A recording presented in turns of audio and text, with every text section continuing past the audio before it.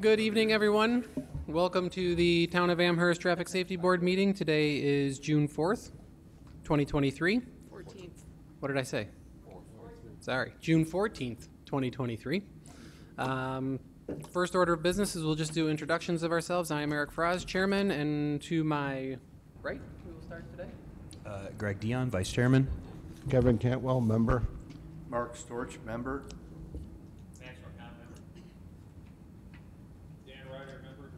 Jennifer McNevich, member. Ken Smith, member. Bill Trenigo from the Building Department. Tom Boyd, Planning. Kevin Brown from the Police Department. Chris Schreigel from the Engineering Department, Traffic Safety Coordinator. Okay, so we have 8 voting members here tonight. Okay. There he is. And also with us this evening, we have Councilmember Zucala making a grand entrance. 6, 7, 8. Okay. So we have 8 members tonight, so we have the quorum necessary to proceed. Our next order of business is to just review the minutes from the May meeting. Anyone have any changes, comments to those minutes? I have a comment when Chris has them up. I can't pull it up, but I can just give it to you.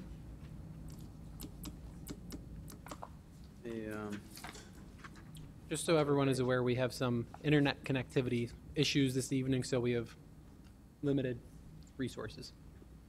great. Chris can't connect into his files, I think.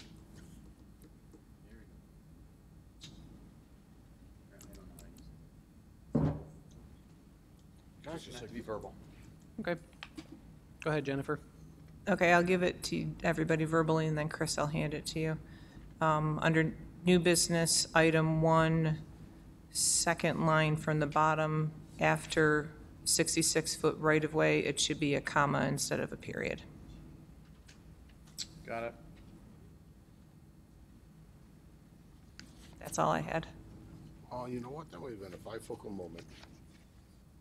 Any other comments, changes?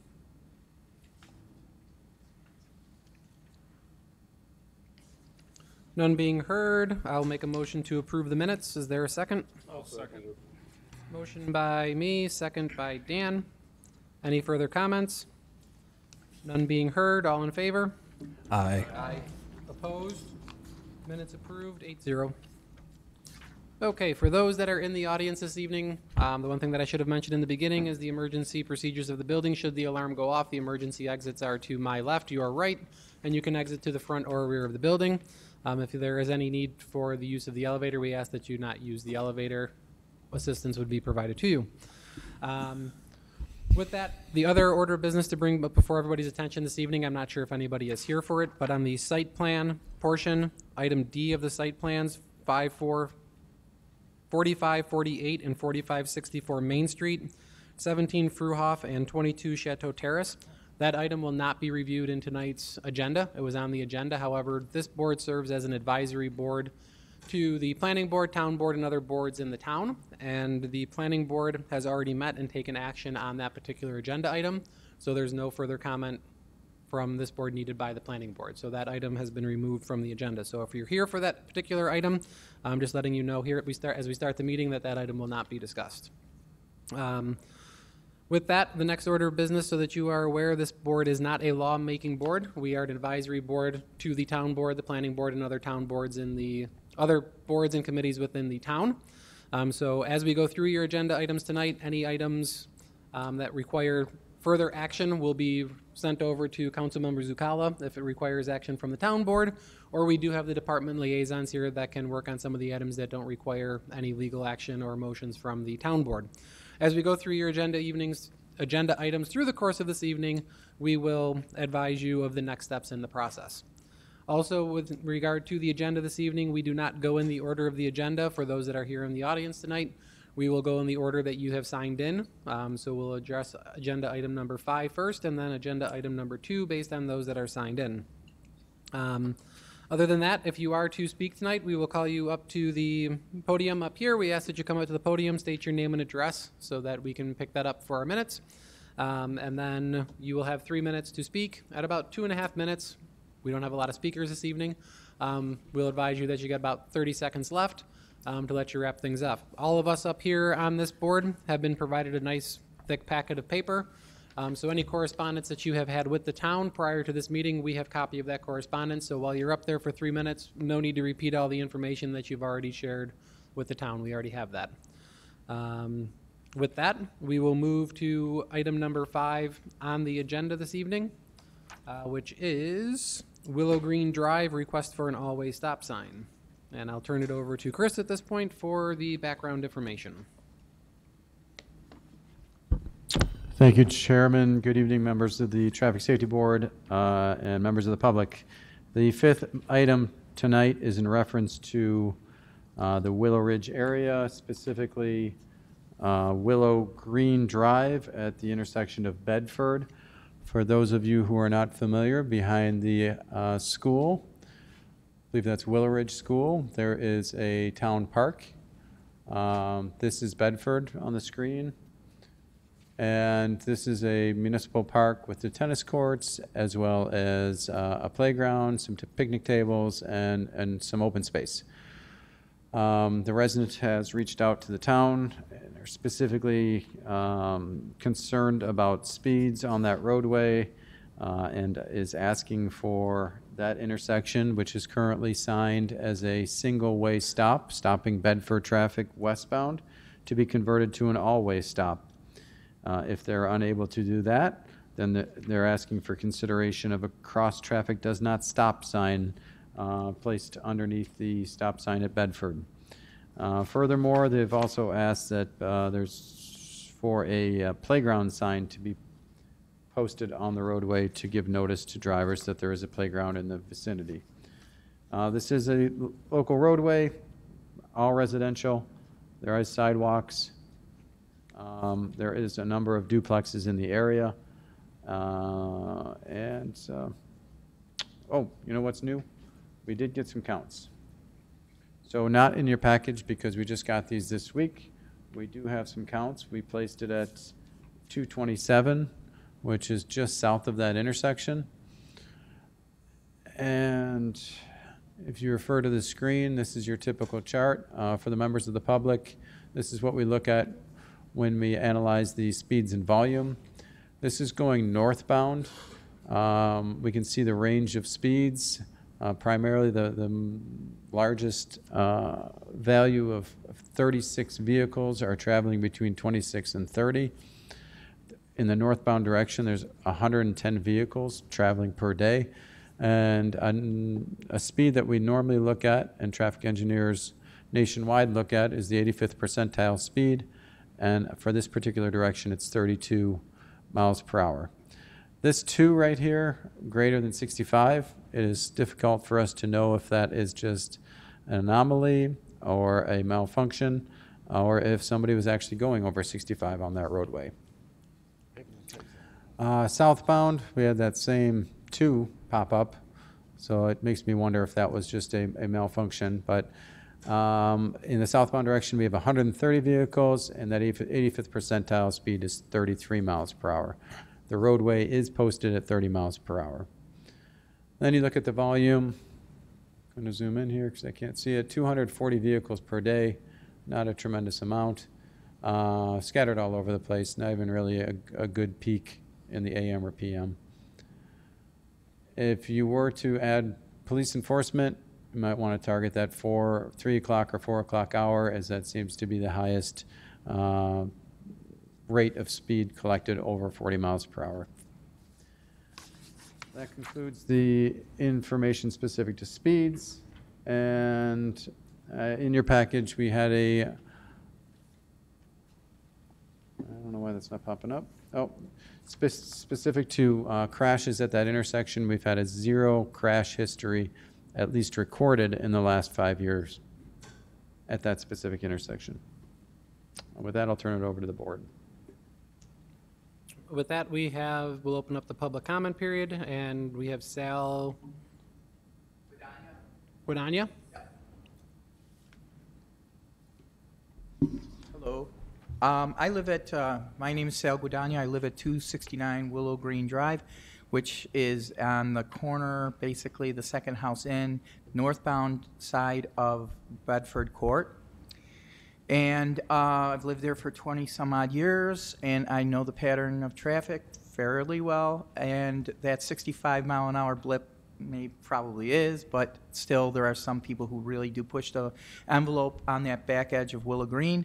I've seen it where they're in excess of 40, maybe closing in on 45, 50 miles an hour. That's not an exaggeration. I think 65 is probably something's wrong. I had a question about where that measure was, where was the wire put for measuring that? Those speeds? Sure. Light pole 227. What address would that be? It's 227 Willow Green, so I'll 227. try to pull that up. So that's south of me, right? 269, that would be going toward Willow Ridge, right? So it's showing up on the map now.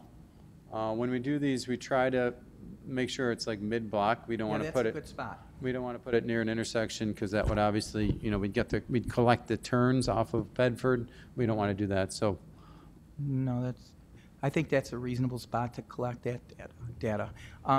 So what's at issue tonight is putting an all-way stop on the corner of Bedford Court and Willow Green. I think that's a good recommendation. The speeds need to be broken up. That circle's uninterrupted, and the speeds get very, very, very high on the back edge. And I could actually, parenthetically say, I think 30 miles an hour is high in that neighborhood. I think, and I have become, I don't know when I became my old man, my father, but I think 25 is ample speed. And when I see some of these, even at 30 miles an hour, there are a lot of kids in this neighborhood, and I think it would be the people would be hard pressed to stop at 30. But I think, honestly, an all-way stop there would be warranted, absolutely. And also I propose if we need to have speed bumps. They do it in Buffalo, and I'm not a big fan of speed bumps because I have multiple trailers, and that would make my life miserable hauling trailers. But I think something needs to be done, not only in Willow Ridge, but throughout the neighborhoods in Amherst. I know the speed is a problem. And my daughter lives in around Buff State off of Elmwood Avenue, and they use, and I think they're in Allentown, the speed bumps. So I say to you that if they can do it in Buffalo, where plowing is a big challenge, to say the least, I think that we can probably handle it in Willow Ridge. And if we can't deal with it in the wintertime, maybe we could engineer something that, the bumps can be taken out seasonally so that they're not an issue plowing-wise. I understand that, too. I also plow. I know how it could get in the way of the plow. So that takes care of Willow Green, where I live, and where I have intimate knowledge. I also have intimate knowledge other places in Willow Ridge. And the other one is Edgewater. I know that might not be on the agenda, but Edgewater is it's a thoroughfare, and there's a cross street, if you could find it. Edgewater and Kmart.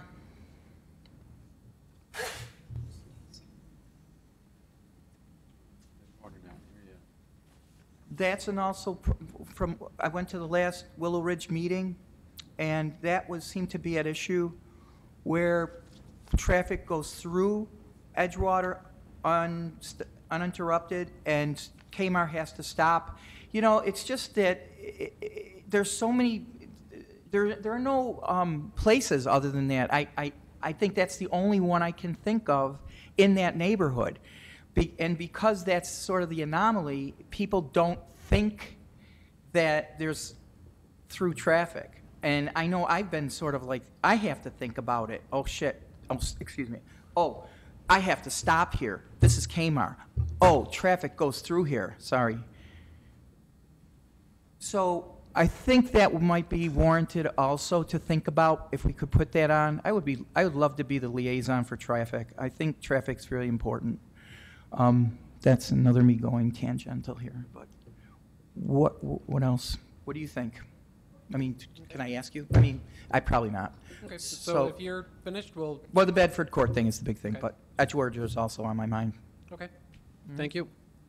If you want to stay up here in the front row instead of going back to your seat, we may have some questions for you.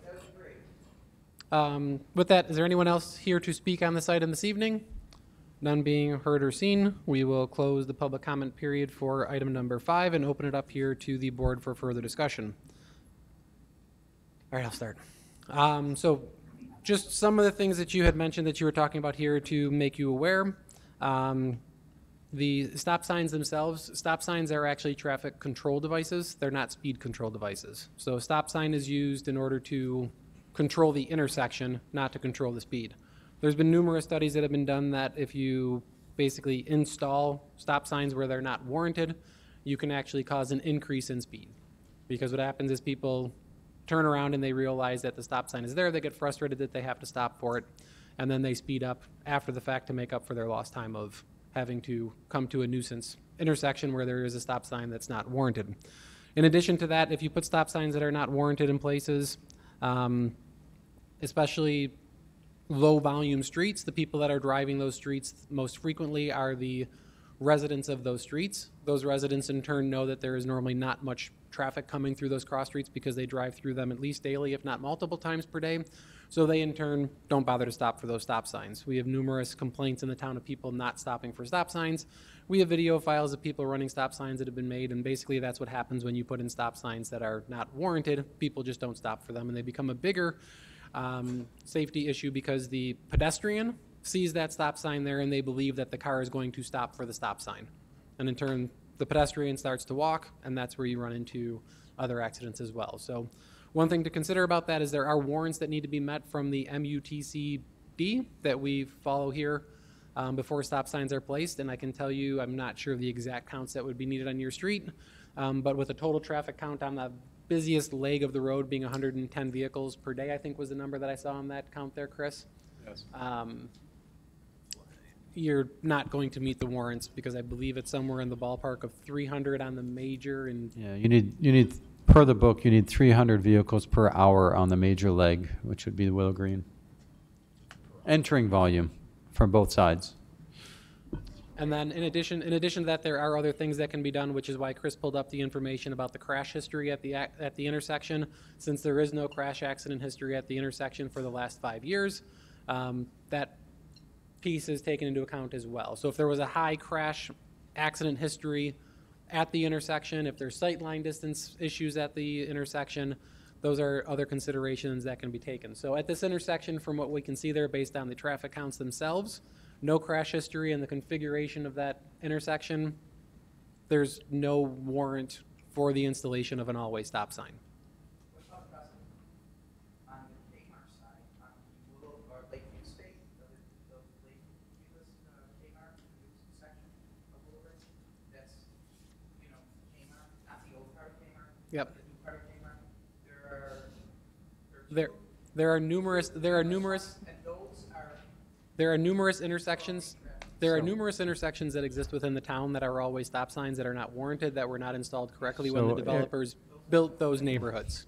Eric, just give you a little history. That's Black Spruce. There's an unwarranted stop sign that a resident pushed and ultimately got approved that this board was against. And for years, this board, it preceded a lot of you folks on the board, but a lot of the boards would commonly look at this intersection and say, this is the wrong way to put a sign in.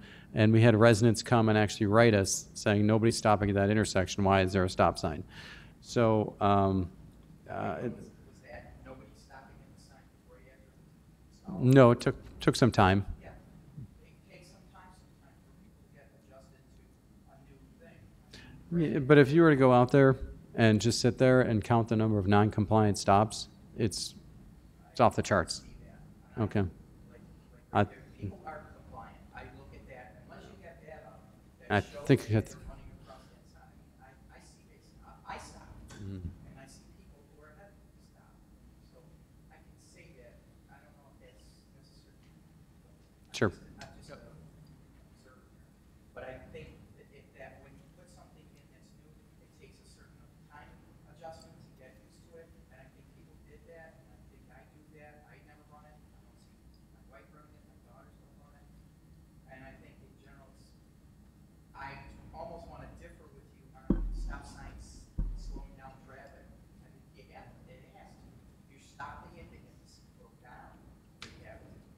Correct, but Accelerate hopefully to the limit.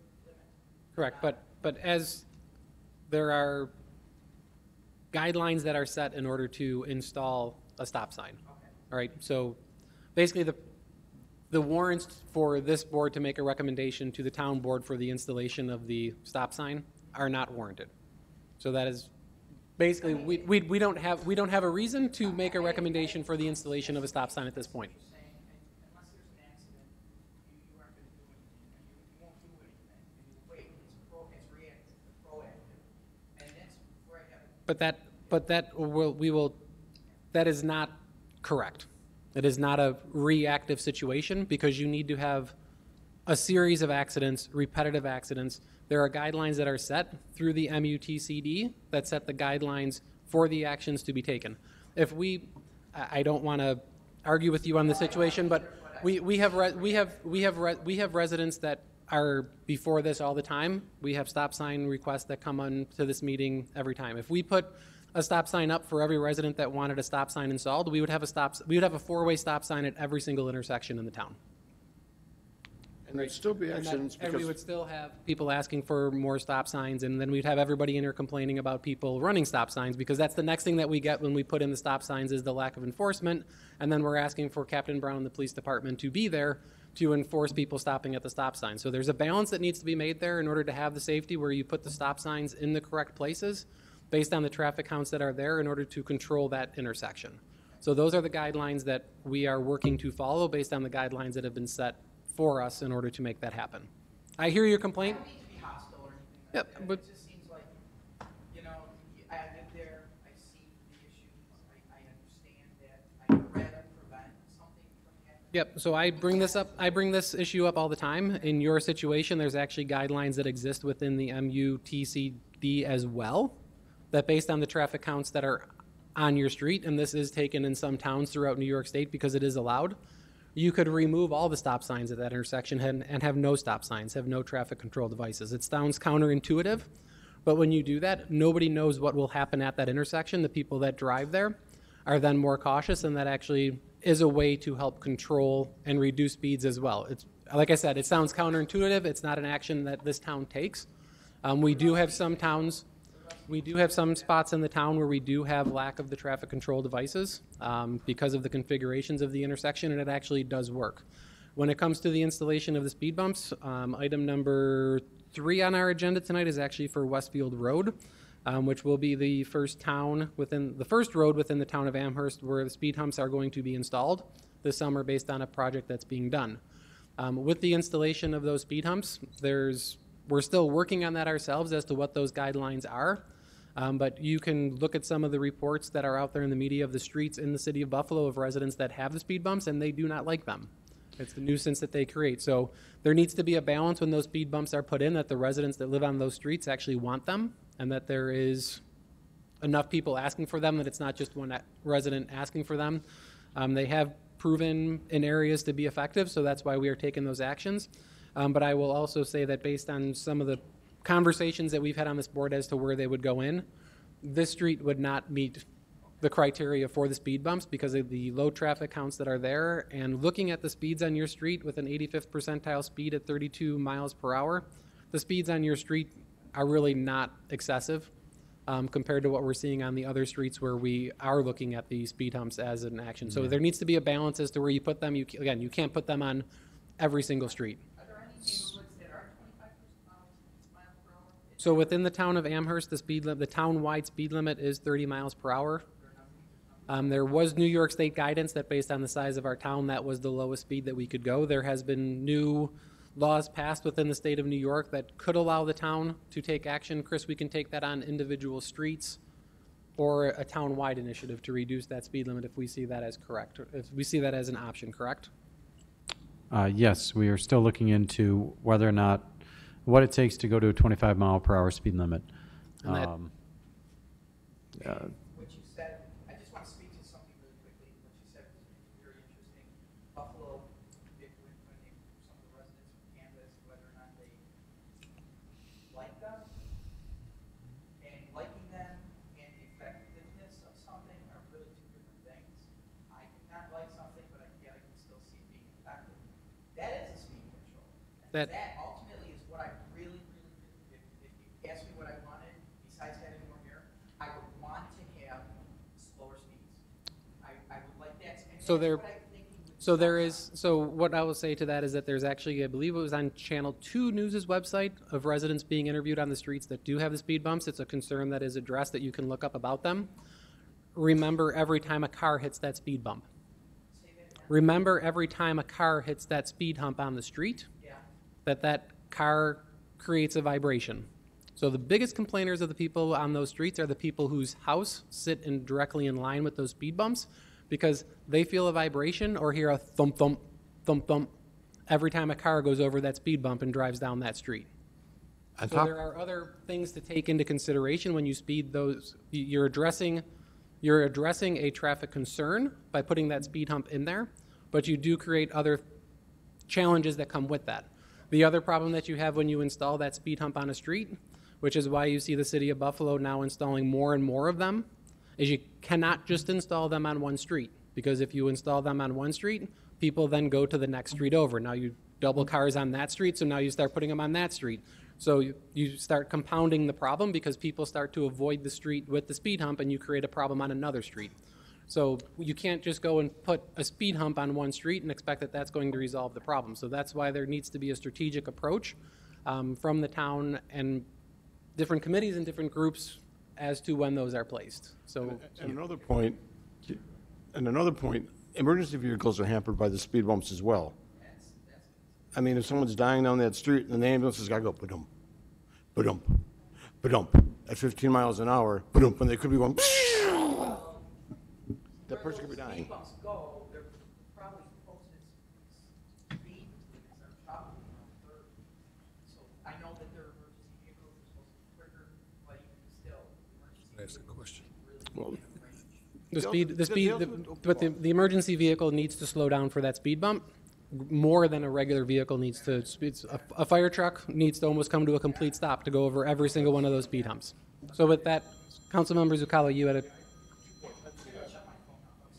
right, go ahead and take care of that. First point, and this is good for everyone who's here too. If you like the work that you see done here, you might be interested in volunteering, you can come and see me. Although the committee is full right now, we're always looking for slots, and you can take my card and say you're interested, we'll put you on a list. So if you're still interested in being a member of the board, please take my card, because we love to have, we're always looking for people as volunteers.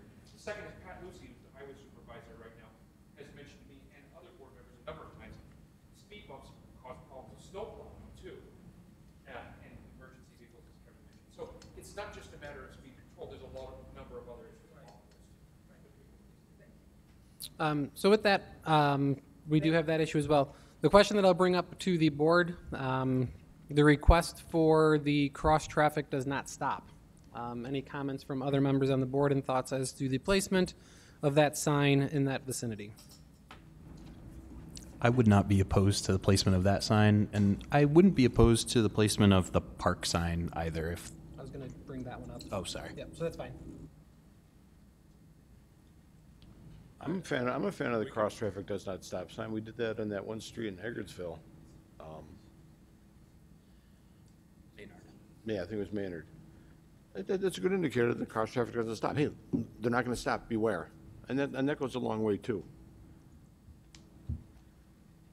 I'm in favor of the cross-traffic does not stop.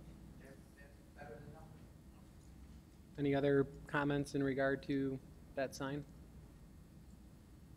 I'll go out on a limb and I will say that based on other conversations we've had in regards to the placement of that sign, I would not be in favor of that sign. Again, because we do not have an accident history. There is no accident history at that intersection. Every other intersection where we've placed that sign in the town, it's been because there is an accident history at that intersection. And as we've talked about other times on this board, that we don't want to have place signs just for the sake of placing signs. There's a reason that sign exists. So I'm not seeing the reasoning at this point for the placement of that sign. I'm one person. Chairman, There are 8 Chairman, I people up agree here with tonight. you as well. I'm one person. I can give you one reason. There's going to be increased traffic. Oh, okay, here's the good one. That park, the Bedford Court Park, has seen increased usage like I haven't seen. Be it the older people playing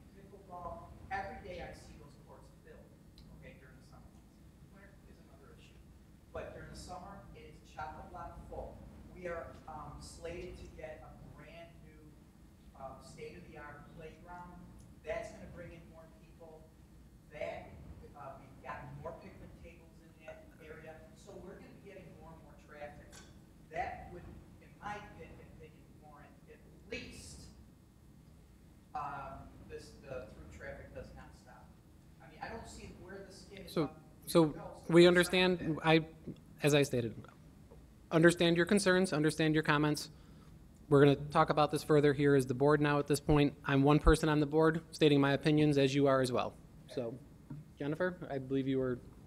Yeah, I agree with you, Chairman. The cross-traffic does not stop.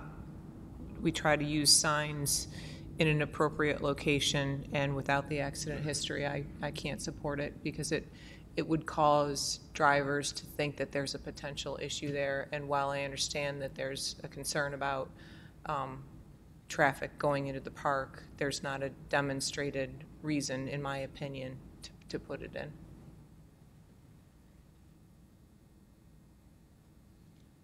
I have a question for Chris. Chris, we have a park here and a school. Can we reduce the speed because of them? Or are we too far away? No, we're too far away. Okay. So it's based on property lines of the school, and we've already established a school zone, I believe, in this area because the frontage comes out at this street. There is no frontage on Willow Green that I'm aware of. So no, we can't establish a school zone on that street in that area. Even though you have a school crosswalk? Sir, where's the school crosswalk in vicinity of Bedford? Or Willow Green, just past Yellowwood? You've got a crosswalk that goes behind the Willow Ridge School. Oh, right here? Yeah, right there, that's the crosswalk. See where that sidewalk ends? That's a Well, it's- traffic I don't see it. crosswalk I don't see it. that goes to the right, and they cross it. I don't know why. It's not- there's no entrance to the sidewalk on the other side. Because it's not a crosswalk. It's not a crosswalk. So, kids should cross there. Sure they do. It should probably be proposed, but So, yeah, there's a criteria for establishing a school zone, and that's not meeting it. It's got to have a crosswalk, it's got, yeah. Okay. Does that answer your question, Dan? And we're too far at the park, too far away at the park also? There is I don't know no, where the boundaries of the park are. I think it's here. But again, it has to front on the road. This is a private parking lot, so that's not a public road.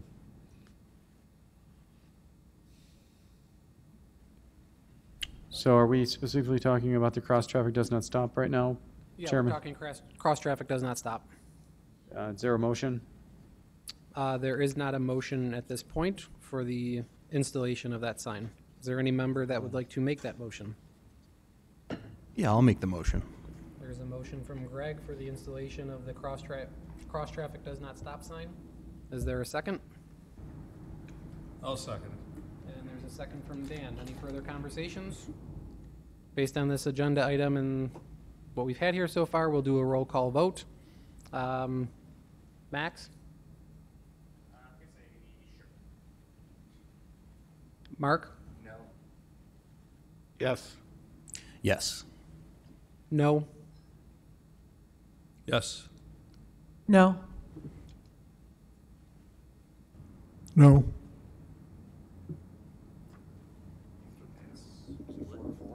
A 4-4. This is why the Supreme Court got So a 4-4 tie is not an approval. So with that, we have a 4-4. As Chris stated, a 4-4 is not an approval. So that will not move forward at this point for the installation of that sign. The other request that we had was for the advanced playground sign to be placed on Willow Green. I will make a motion for the installation of those signs in the appropriate locations on Willow Green. Is there a second? Second. Motion from me, a second from Greg. Any further conversation on placement of those signs? None being heard. All those in favor? Aye. Opposed? Motion carried for the installation of the advanced playground signs, 8-0.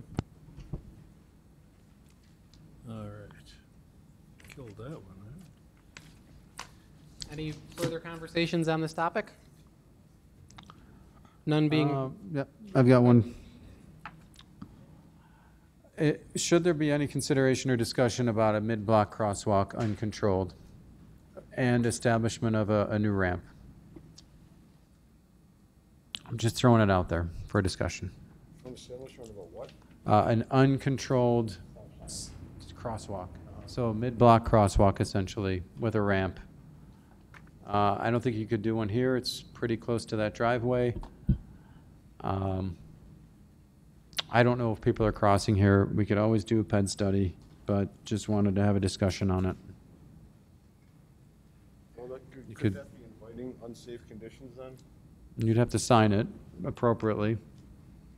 You know, if they're crossing there already, it would provide a level of protection.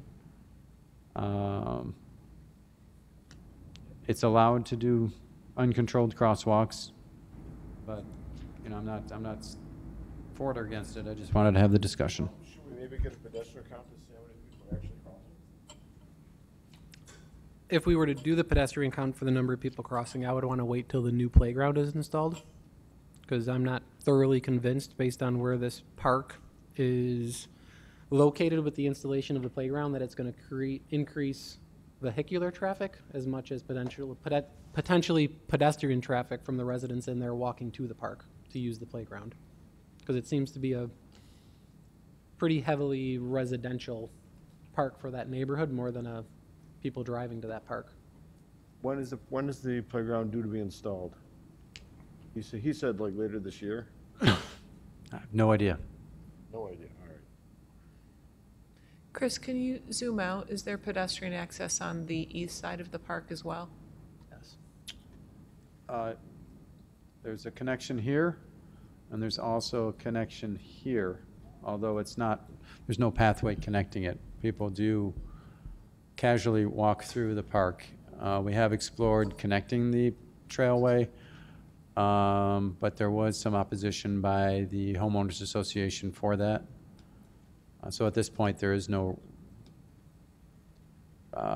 discussion on making that connection. So those are the three access points. Down here, I mean, I'm sure you can access it from the school. If we were to explore putting a crosswalk at that intersection with a landing, I would say we'd probably want to look at, is that Kmart on the other side that loops around there? This one? That one there as well. Yeah. As long as you've got sight distance. I mean, it's next to a curve. I'd want to look at that. That might be subtle enough where you could meet the sight distance requirements. And what about that bend in the road where he said that school kids are crossing, they're crossing anyway? What's your question? Could we put a crosswalk down there? The kids are crossing anyway. Not recommend a crosswalk there. Okay. Not on the I'm not sure curve. it's a good idea either, but if they are, they are. Yeah, but not on the curve. You don't want to encourage it. No, you don't, but that's where they're crossing. I mean, if I were, no, I'm not going to say that. Yeah, I know there is.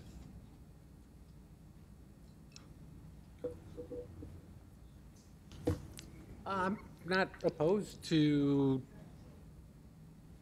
exploring it for park safety. So do you want to just hold this out until after the playground is done, maybe do an immediate pedestrian study afterwards and see if there's Yeah. potential? I think that if we All can right. find out when that is installed, and then within first couple weeks of that park playground being installed, do the counts then, you'll probably have pretty good counts at that point if it's new.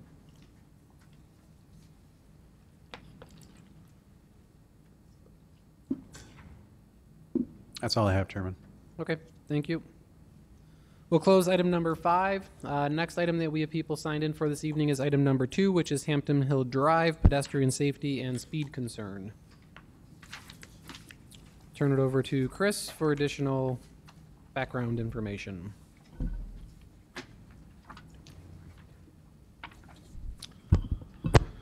Thank you, Chairman. Hampton Hill Drive, try to pull it up on the map.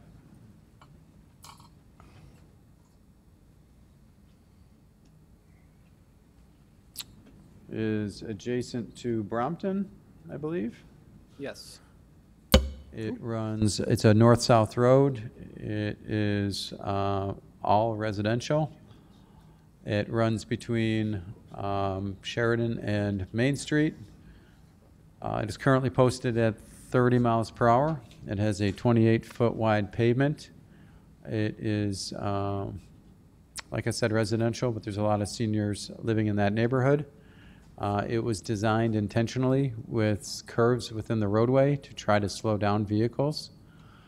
It was not planned to have sidewalks, and that is why it does not have sidewalks. The resident who reached out to the town points out pedestrian safety, asking for better enforcement of the speed limit, perhaps better signage to slow vehicles. Really, they're trying to attempt to minimize the amount of conflicts between vehicular and pedestrian slash bicyclists, people with dogs, bikers, etc., elderly couples walking for entertainment and exercise. In part of your package, you have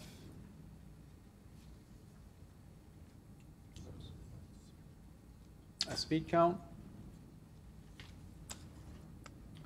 This was placed mid-block, similar to last item. We've got a total number of vehicles of just over 1,000. The 85th percentile speed is 28 miles per hour in the, which direction is that? Northbound. And you've got a 85th percentile of 30 on the southbound. See if there's any other information. In terms of crashes, I did not pull up accident history specific to vehicular, but in terms of pedestrian and bicycle accidents, there are none on record, at least between 2017 and 2021. If you look at the town sidewalk map, you can tell it is a void area of sidewalks, and there are sidewalks to the north and to the south on the state highways of Maine and Sheridan. There it is.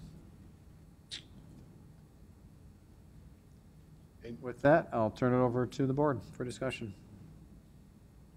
With that, we'll open public comment period because we have two residents that are signed in this evening. You're both marked as not wanting to speak. If either of you have changed your mind, you're more than welcome to come up and speak. Okay.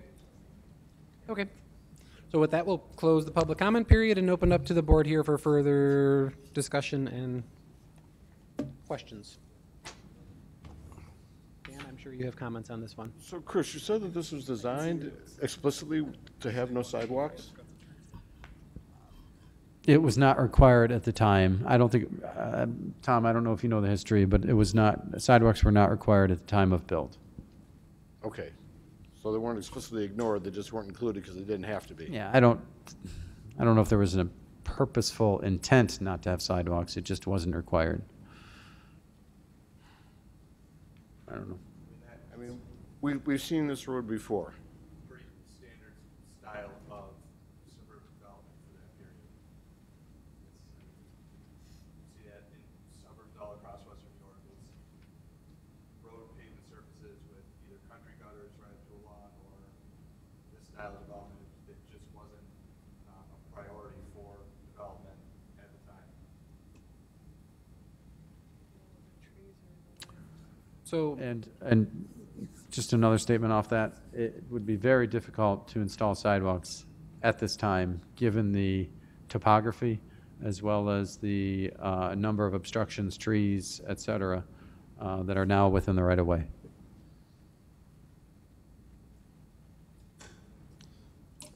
I'll just make note here that I think majority of residents would be very happy with the speed counts being at 30 miles per hour and 28. The speed is really not, in the views of this board, an issue from the standpoint of where it sits under the speed limit. I think the bigger concern here is just pedestrian safety on the street because of the lack of sidewalks. And there is a fairly good amount of traffic on the street. Yeah, I mean, that's a good point, Chairman. If you compare this to Brompton, which is the north-south roadway, that 85th percentile speed was 39. And that's a straightaway road. I'm sure it's used more heavily due to the non-curving geometry. And here you've got much different at 30 miles per hour. So I think the curvature is working. It's less appealing. There are center islands, a talk couple about choke that too. downs, that make it uncomfortable to speed through there. So, whatever they did help with the speed when you compare it to Brompton next door. Right, I was going to make the same comment there, that the center islands that were put in there with the design, with the curves of the road for speed control, this is a perfect example of it working to slow down that traffic. When you can look at this street, the way that it's designed, with the curves in it, with the center islands, and then compare it to Brompton, which is one street over, which is a straight chute connecting the two streets, and you see the vast difference in the speed counts and where the traffic is moving to in order to connect those two streets, to be the cut through to connecting Sheridan Drive and Maple. Or I'm sorry, Main Street and Sheridan Drive. I recall, Chairman, a couple of months ago, maybe it was more than a couple, residents on Brompton coming in with the same issue and us citing this roadway as an example of how to do things right. I mean, it's, There's The only missing piece about doing it right is that you would have the sidewalks. Sidewalks, yes. Along with the curves and the center islands. That's the missing piece on the street, is the sidewalk, which at this point is not a realistic or feasible move. Mr. Chairman, I've had occasion to be in this neighborhood actually quite a bit in the last couple of weeks. Trips to Lowe's or You're one of those cars. Right. On the count. Got it. and other reasons. And speed is not a problem because you really can't speed very much of this road, and the numbers bear that out. But one of the things that I noticed is you can't see pedestrians until you're right on top of them. Because of the curves, sight distance, you just don't see them. I'm agree with you. I've been on the street myself and seen pedestrians on the seat, and they do kind of pop up on you. That's where we make the comment that that's where the one missing piece here is the sidewalk. But how do we solve for that at this point? Chris, I believe the street itself is 28 feet wide, Right. which is the town standard. Reason I bring that up is, would there be an opportunity to paint fog lines on the street that would choke down the street a little bit, create kind of a shoulder on the street for the pedestrians? I'm just not sure there's enough room to do that. And then how would you put those fog lines in going around those choke points where the road already has the center island, because that takes up the center space of the road? This is what I suggested a couple of years ago when this road was on the agenda. Yeah, I believe it might have been, if it wasn't in our notes, I believe that has been discussed in the past, and it's the same concern. The width of the road, the space that you would need to do it on both sides, but then that's a great straight line, Chris. That'll slow them down more. I don't know how to. what's going on with this fog line? Anyways, you get the point. So that would leave, if 28 feet wide, you could have 2 lanes of 10, so that takes away 20. And then that would remain a 4 and 4 shoulder. You could not sign it or do any pavement markings to say pedestrians or bicycles, but it may provide relief to walkers in the area by trying to get that, the vehicles to drive more To the middle of the road. centered in the middle. But what we don't know on that is it'd take further design work and study if you were to do it. Do you have the road width where the choke points are? You'd have to fade it into zero, So which is then you creating. could narrow it in that section. Might be more uncomfortable to drive. But again, if you don't specifically say it's for peds or bikes, you can really play around with the widths of a shoulder. And I don't know if anyone's parking in the roadway, but you'd have to make sure it's not it doesn't turn into a narrow parking lane that is inadequately sized.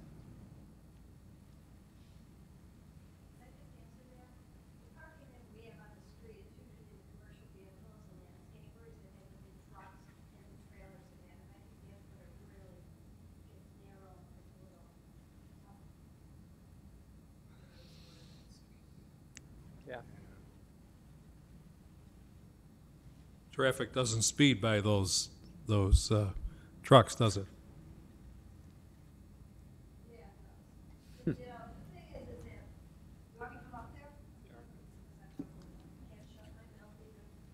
Let me rephrase my question. Does the traffic slow down when there's a landscaper's truck there? Most of them do. I'm Eileen Leary. I live at 73 Hampton Hill Drive. And I'd say the majority do because they do live there. But there is a part when people come up from Sheridan Drive, they come up the hill, and sometimes it's usually during the commute time, before 8, after 4, that they come out of like a bat out of hell, and there's a curve there. And then they cut over into the other lane, you know, so you're coming down the street and you got to move over because they're in your lane. So I agree with your studies, obviously, or they're your studies, and it does make sense. But there are at times when people are just driving like, I think it was when Morano built next to us, people have to cut through if they want to go over to Main Street. They kind of make a right, then another right, and then up through Hampton Hill. And that's just my opinion. As little as the ones that are going fast are fast. Hi, Susan Herzog, 65 Hampton Hill. I'm a frequent dog walker, and I am a frequent dodger of cars that I think are going an inappropriate speed. But I really appreciate the study because it shows that the speed is really not a problem, except for the 4 at 65. Maybe it was a bug, maybe it was real. But no, I actually will take that back to my own neighbors to say you guys took the time, you put the box on the pole, and you're not seeing horrible speeds there. You're seeing some. But I'm the one that's yelling at them to slow down. They ignore me or give me one finger salute, but I'm going to still do it. Haven't gotten hit yet. Yeah, when you see that 16 to 20 spike up like that, that's really a good sign. And that 16 to 20 mile per hour being that highest number there is what Chris is saying. The 16 to 20 miles per 16 hour? to 20 miles per hour is the highest count at the highest I would like count. to say that those are the residents, not the people passing through. Which is probably the To be case. honest with you, but no, I really appreciate it, and you know the numbers can't lie. Well, So you said something interesting. You said that the cars are driving in the wrong lane when they come to those medians. Yeah, but not by the medians. When they come up from Sheridan Drive, there's a curve right around the 40s or so. So they're coming off at the top of the hill. top of the hill. It's going to curve over to the left. So they're over in the opposite lane. So a couple of times I have caught them, on the wrong side. Not completely, but when you have 3/4 of their car in your lane. The map up there doesn't show when you drive up that street the amount of incline that there is coming up from Sheridan. So you come up that hill, you can't see, you hit that curve, and that's where they're Same hill as on Brompton. getting a good speed going up the hill, and then they hit that turn and they cross to the other side of the road going around that first bend. They absolutely do. They can maintain their speed if they cross to the other side of the road because it lets them go straight and ignore the curve. That absolutely does happen. And you had asked a question about going on the other side of the median. Very often the pedestrians walk against traffic, and I actually appreciate it if someone's coming toward me in my lane and sees there's no traffic behind me and does go on the other side of the median. It always gets a wave out of everybody that has that. I realize as traffic guys you don't love that solution, but if there's no other traffic on the street, as a walker, I appreciate that I don't have to jump up on the curb with my dogs. They respectfully go to the other side. I also would like to see a couple of tickets on the street occasionally. I know there are speeders. There's one particular car at 10 minutes to 8 almost every morning that just speeds up as soon as he sees people. And I don't know why he does it, but he does. I'd love to see a couple of tickets and let the word get out that you shouldn't be speeding. Okay.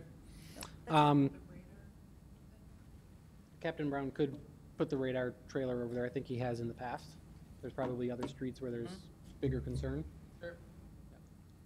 8:10 a.m. busy time for you. Yeah. Seems to be one Nothing that's going on at 8 o'clock No. anymore. Yep. Thank you. I mean, the solution to the problems here would be the installation of a sidewalk on the street on one side, but we know that would not be a preferred option by the residents because it would be the removal of the trees. It would be a significant project and really not feasible. So that's not going to get the support of anybody through that area because it would change the character of the neighborhood when all those streets, when all those trees are removed up the street. Yep, so I'll leave it here to the board based on what we have here. If we want to pursue the possibility of the fog lines in this area, or there is not any accidents or pedestrian accident history, speeds are not significant, and it is a kind of a known issue really without a significant solution. I would be more inclined to receive and file this personally. I'd like to see a plan of striping. Jennifer? Receive and file. Ken? Receive and file. Kevin? Receive and file. Receive and file. Max? Receive and file. And I will receive and file.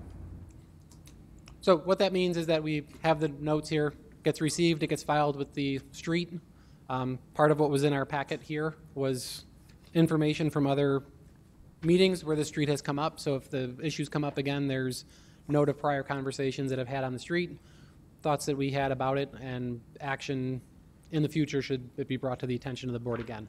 But at this point, we don't really see a solution to the problem that would be supported by the residents of the street, which would be the sidewalk installation. That would be a significant. So. All right. All right. Thank you very much. Thanks for coming.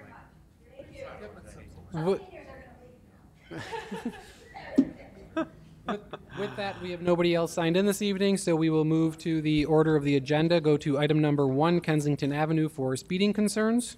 And Chris, I will let you Yeah, a more couple. information to us than what's in this packet if you have anything. Sure. So speeding was brought before us, and somebody made mention of a bicycle accident on Kensington as well. They're asking to try to eliminate speeds on Kensington. Many of you, or some of you, were part of the board when we went through a road diet with the county. Put significant effort in converting that roadway from a 4-lane highway to a was it a 3-lane or 3? I think it changes a couple times though. But so I thought it'd be a good time to restudy it, comparing the speeds to the before, which GBNRTC had, the before, which would be prior to the road diet, which was an 85th percentile speed of 43 miles per hour, versus what are we getting now? And we are, I think, 42/43. So speeds were really not impacted with the road diet, but what was pleasantly surprising is there was a reduction in crashes, at least the 2 years we compared. We had a full year of 2002 data, and we compared it to, I think, the 2017 or 18, and the accidents were halved. So it went from 14 crashes to 8. So there has been a benefit to safety in that area after the road diet, which is nice to see, but we're still not seeing any type of major reduction in speeds. With that, I'll turn it over to you guys. I think I covered it all.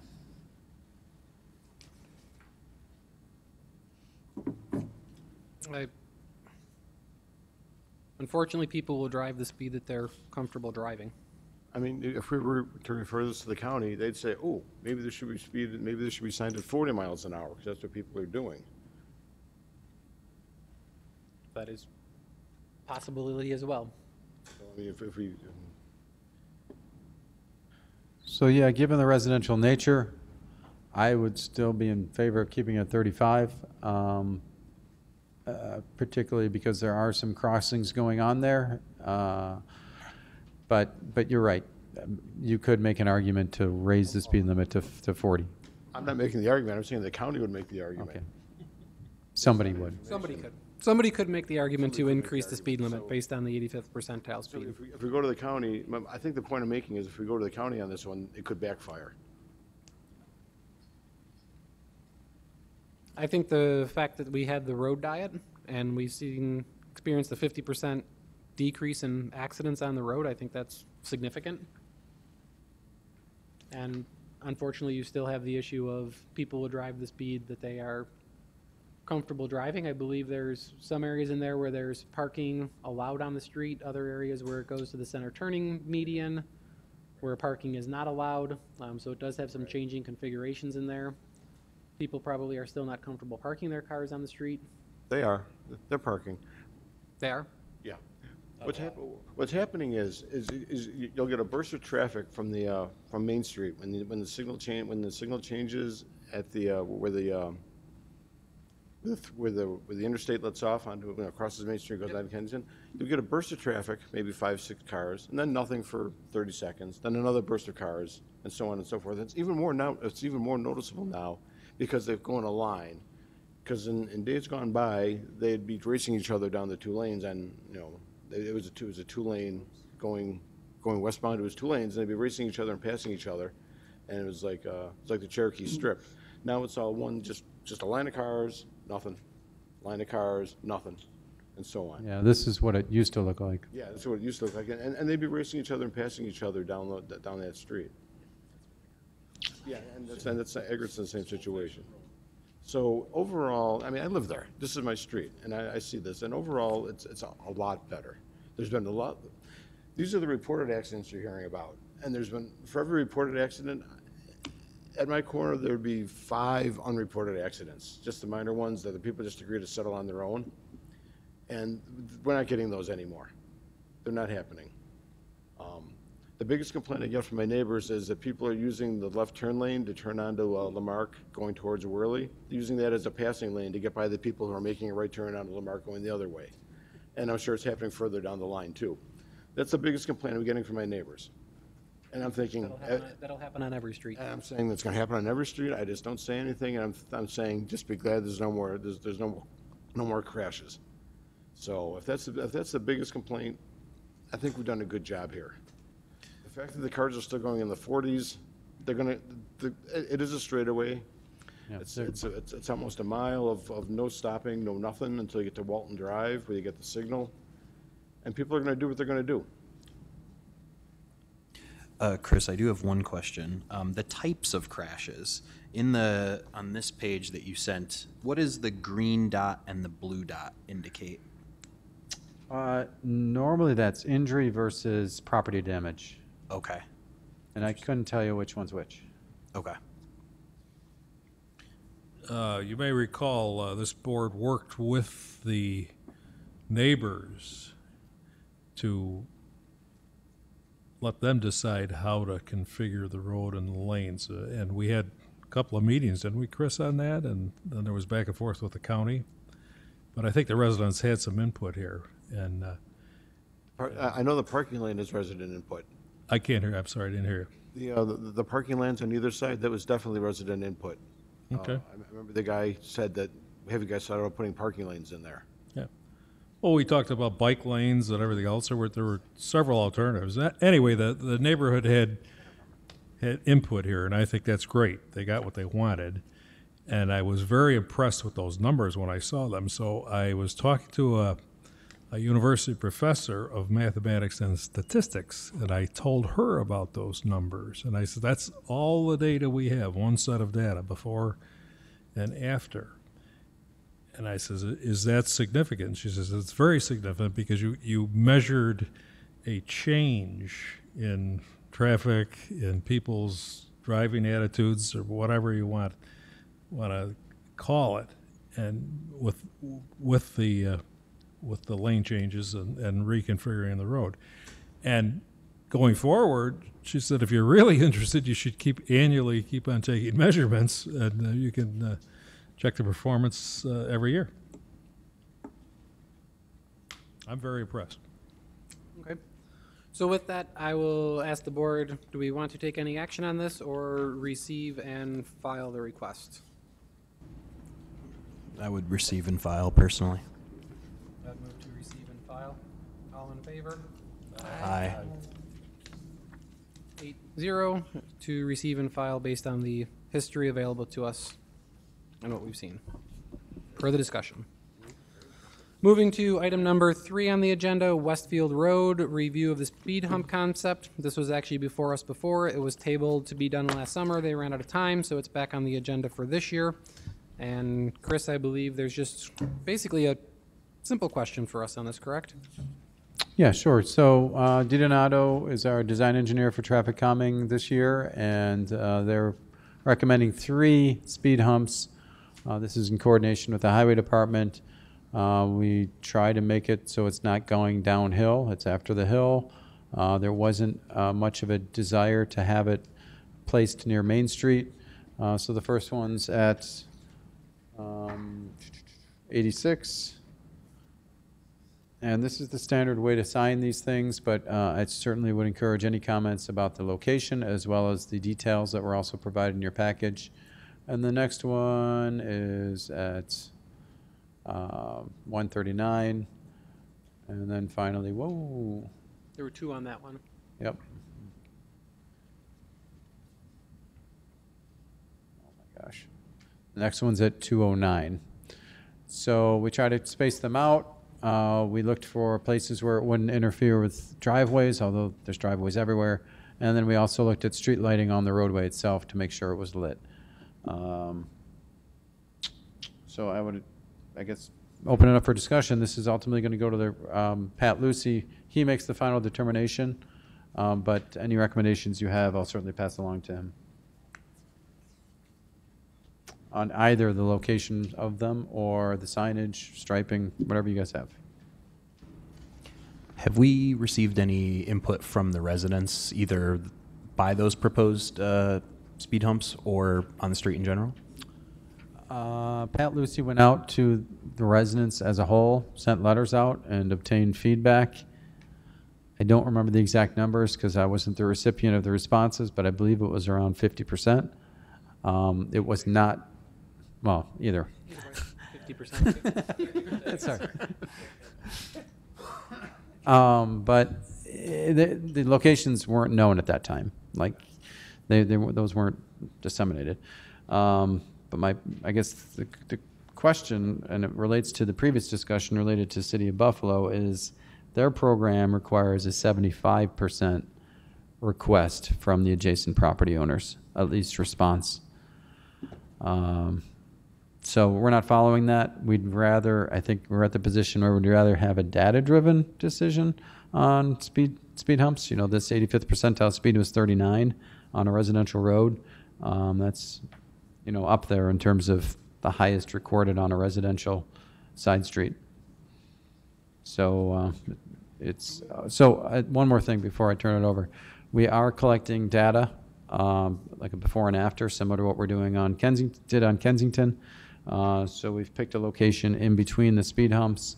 We've asked Highway to collect that prior to the implementation. And just one more question, Chris. Was any idea how many people like abstained from saying? I have no idea. No. Yeah. Chris, my only question is your information that you have there before the speed humps are in. Are you taking counts on the 2 adjoining streets as well? I didn't hear the question. Are you taking any counts on the adjoining streets as well to see if we divert people? That would be Ivyhurst, I think. Is that Ivyhurst? The adjoining streets? No, we did not Adjoining do street, that. Eggert, there's Eggert and Ivyhurst. I think, yeah, Ivyhurst is the next residential over. Because what's going to happen is the people are going to, It's a good point. I think it would be, yeah, I think it'd be interesting to get a count on Yeah, it's good. It's a good point. Ivyhurst before they're put in as well, and then count both to see if it shifts traffic, just to have that information. And something to consider also is Westfield is going to be a major traffic supplier to the St. Benedict. So if you take the counts during June, July, and August, well, you're not going to get a good picture of what's going on there. Well, we'll count it at the same month. We'll make sure we count it off school. You know, if we count it first time off school, we'll count it again off school. So how far do you want to take it? I mean, Ivyhurst would be the next logical cut through, Yeah, I think just the one over. just because Castro kind of dead ends at Yeah. Bondcroft. You know, it'd be interesting just to see the speeds on Ivyhurst because it's a straight shot. I don't think there's any stops until you get down to Yeah, there's one at Bondcroft, I Yeah, think. there's Bancroft down there, but that's, Yeah.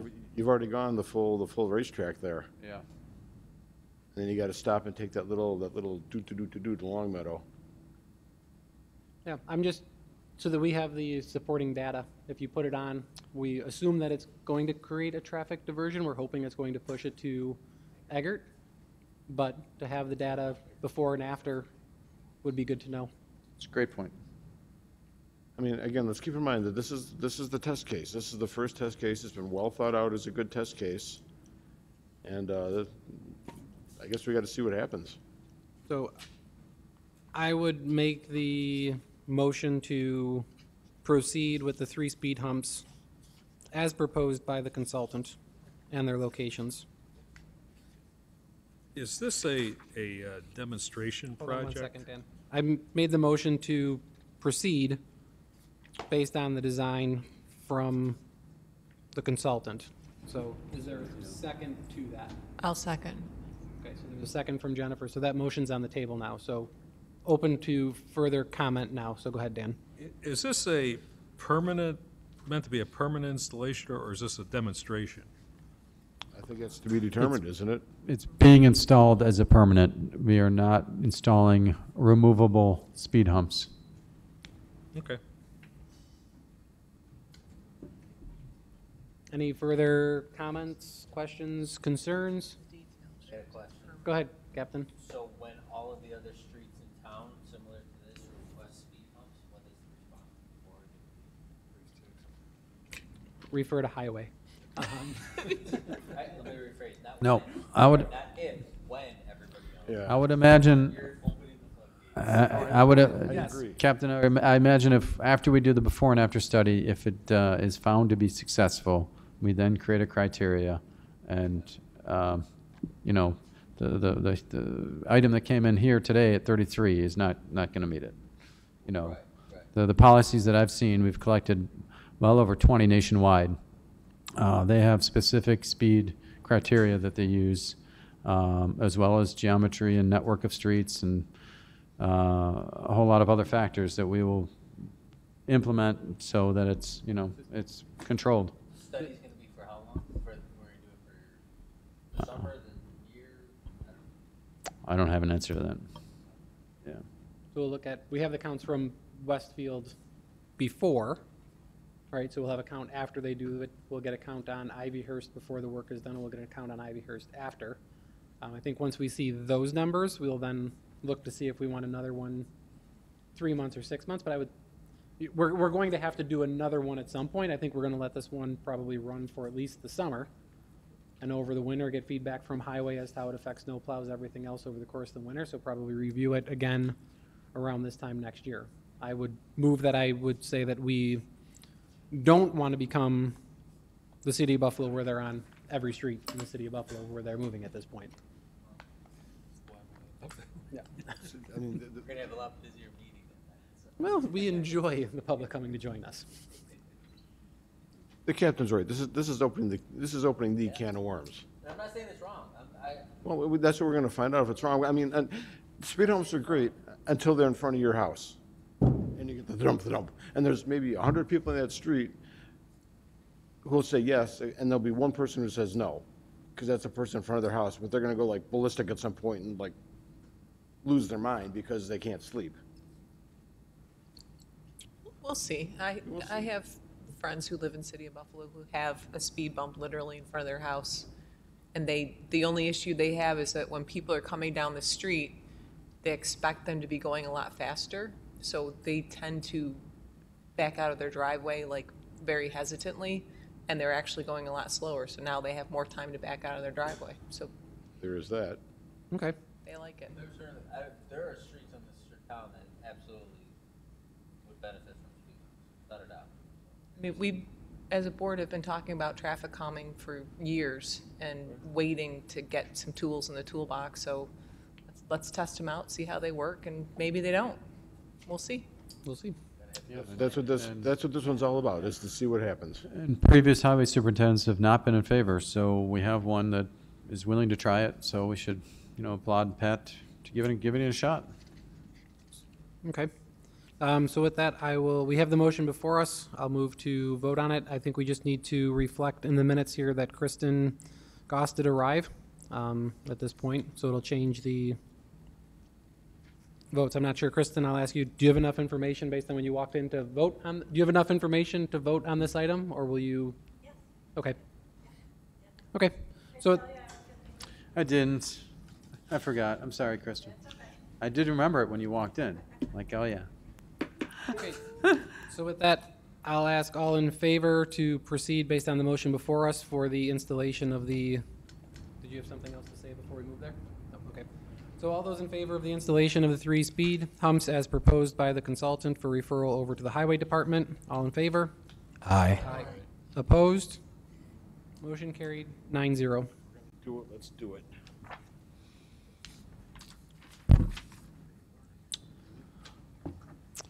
The next item is number 4, North French and Klein Signal. North Forest, Chris. Sorry, I should have let you do this. Sorry. North Forest and Klein Signal, request for right turn overlap for westbound Klein Road. I believe Chairman Frost brought this up at the last meeting. It was determined that it should be held until this meeting as an official item. Essentially what Eric is asking for is on the screen. There is this is a signalized intersection, and the southbound lefts are given a protected left turn arrow. So essentially a left turn arrow to turn left. And Eric is questioning if it would be better for traffic flow efficiency if the westbound rights were then given a green to proceed instead of doing their typical stop and right on red. Right now, the traffic signal is not equipped to provide a right arrow. The signal would have to be modified.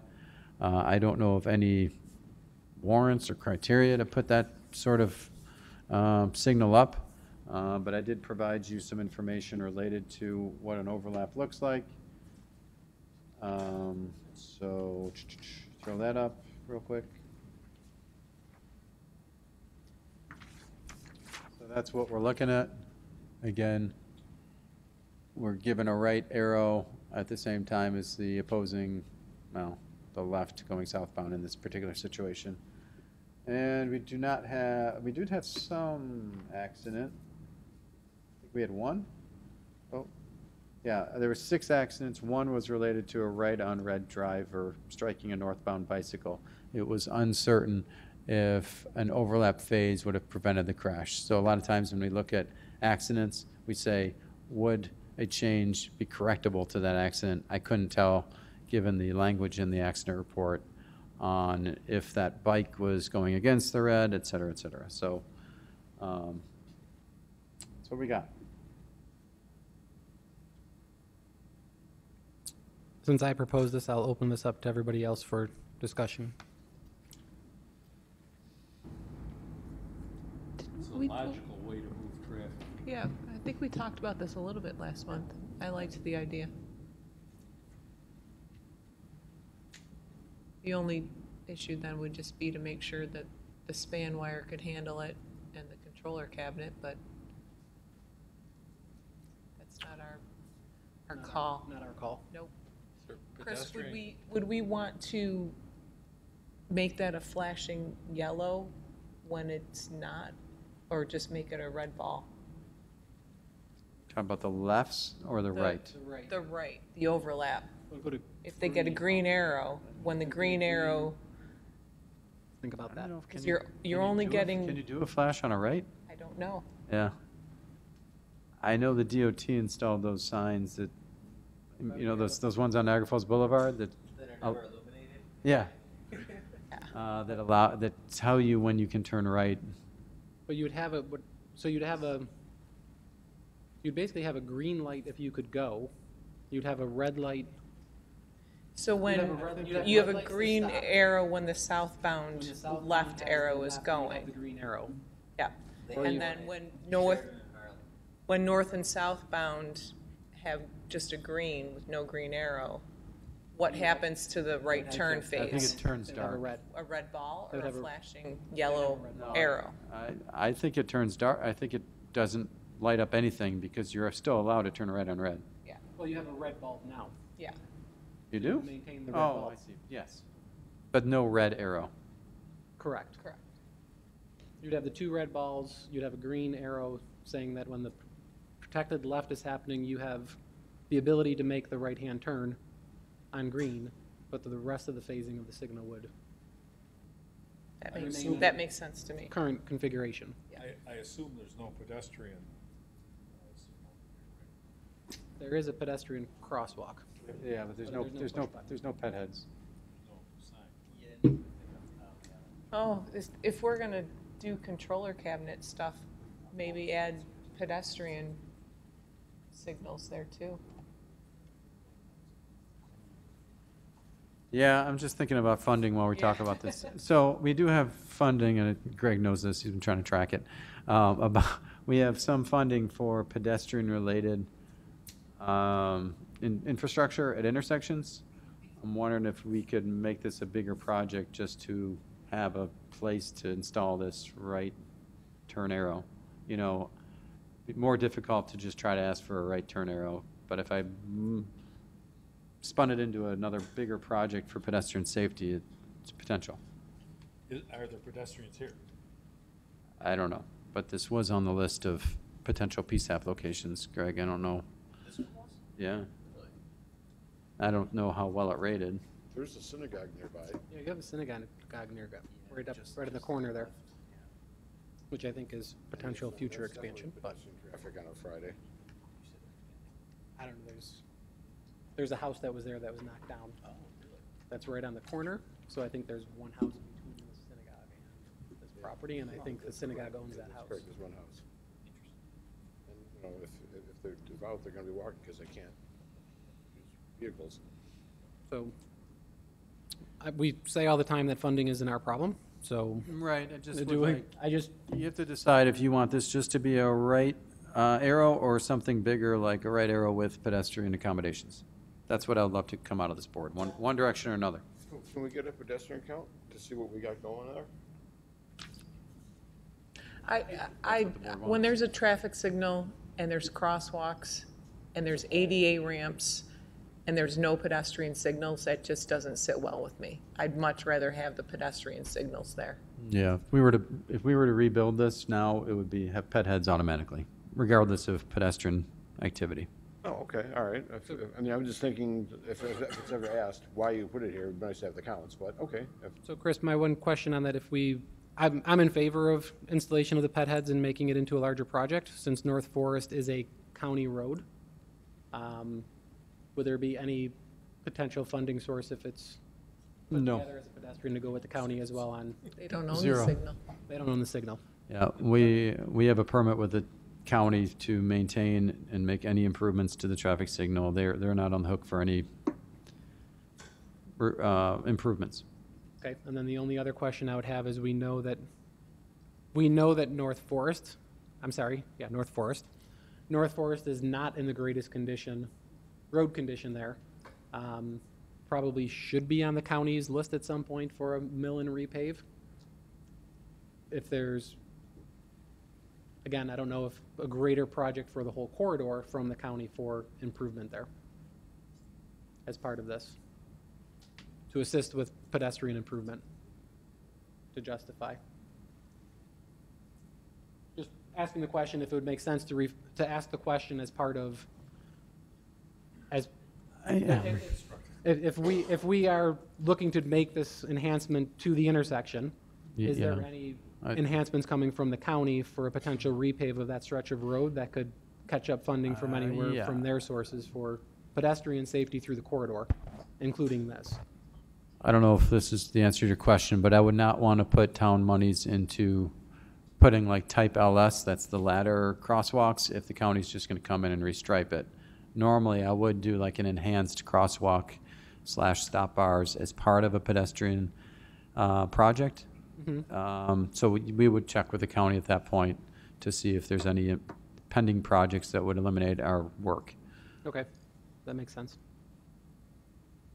So do we need a motion from someone at this point for what we've talked about? What would the motion be to install? To install the pedestrian heads at the crosswalk and the installation of a protected right turn phase? I'll second it. Oh, okay, yeah, right. One of us has to Someone's make got a it. motion. Someone's got a motion for it. I'll move it, Okay, so motion from Kevin, a second from Dan. what he said for the motion. Any further conversation?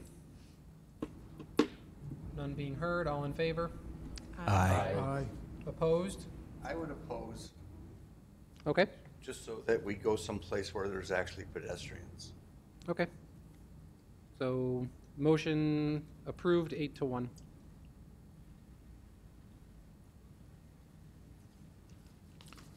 Okay, with that, we will close item number 4, and we will move to item number 5 we've already discussed, and we'll move to another one brought by me.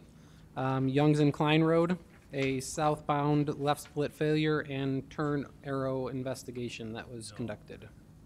Item 6 goes back here. Can you just give a brief recap, Eric? So at this particular intersection, there is a protected turn phase on Klein Road for traffic heading east. There's a protected left turn onto Youngs Road heading north, I believe. Yes, that's the only protected turn phase. With this intersection, it's a quick signal from the timing perspective as to how the signal runs, which is good based on the traffic counts that are there, that it cycles pretty quickly through. However, it creates a difficulty for cars making the left-hand turns on to Klein Road from Youngs Road. So the ask for this particular intersection is for the installation of protected turn phase on Youngs Road turning onto Klein Road, particularly the southbound Youngs Road heading east on Klein. So with that, the information that was in your packet, we do show that the turn phases the counts are not warranted for those protected turn phases. However, there was information in there on the existing crash investigation that the crashes at that intersection are 3.5 times above the statewide average. In addition to that, the study that was done for the development of a new subdivision going over there, there is language in there indicating that 23 total crashes, the predominant crash types were left turn, 30%, right angle 22%, and rear end 17%. The left turn crashes primarily occurred in the northbound and southbound directions and were generally attributed to fail to yield right of way. Sight distance is adequate at the intersection, and there is permissive protective left turn phase only for westbound, and that consideration should be given to modifying the signal and replacing the northbound, southbound permissive left turn movements to permissive protective phasing. So that's in the traffic study that was done for the development that was being reviewed for the development on Klein Road. Yeah, so to summarize, everybody, the criteria that we normally use for figuring out if left arrow should go in was not met. That's based on volume, opposing volumes, conflicts, etc. But we have a TIS on hand from a nearby development, 166 Klein, that has indicated what the chairman just read, that there should be consideration given the amount of accidents, the types of accidents, to converting that to a left turn arrow. So, One question that I do have, Captain, there was an injury accident at this intersection the Tuesday after Memorial Day, which would not be in any of our information here based on when this was done. Do you know any information on that accident of cause of left turn or anything? Okay. I could look into it. I was just curious if that was caused by a left turn movement or not. Didn't have any significant injuries, so. Okay. Didn't quite get to me. so we also looked at MyoVision at this intersection. We have a smart signal there, and commonly look at split failures to figure out, is there a particular leg that's having difficulty moving traffic? So This big spike in red at AM indicates that it's essentially consistent at every single leg. When you have like a northbound, southbound that are spiking like that, but a westbound, eastbound that is not and has blue, you can sometimes modify the signal timing and adjust it to make the legs that are having difficulty, change the timing so it's more equal. In this case, they're all equally bad in the AM, so we did not in the office think there was a potential to make significant modifications to help move traffic through there. Does that make sense? Any questions on that?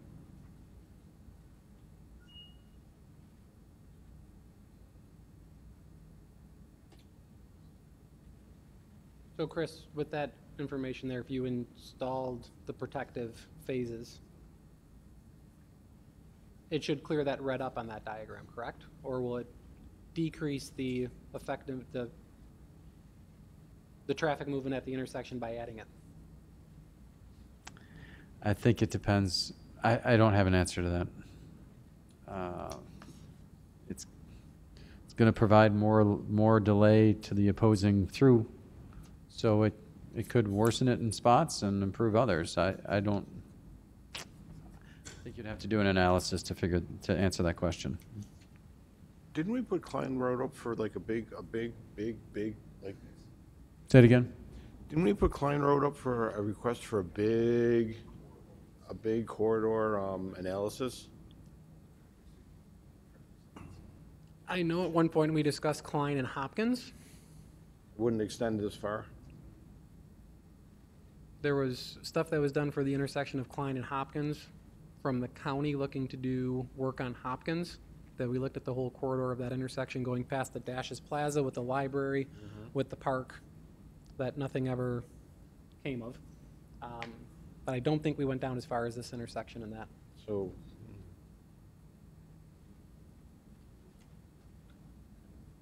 So Chris, with the next step in there, would we be Just looking? so I'm not just wanna muted, throw one I more do thing. totally agree with everything on this one, because this is, I live in the same neighborhood, so we should totally add the left lane. It's that stretch is wild, because you got the park there, right? You've got a retirement neighborhood like a block over, and then it's I think it's the only it is the only spot on Young's without frontward facing traffic.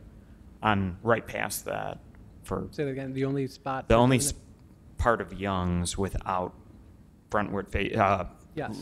without driveways, right? So that's why the speeds are so bad there. But yeah, that gets bad virtually every day. I have to drive there. So. Thank you. So the only other tidbit of information is related to level of service. Just had that up. Where is it?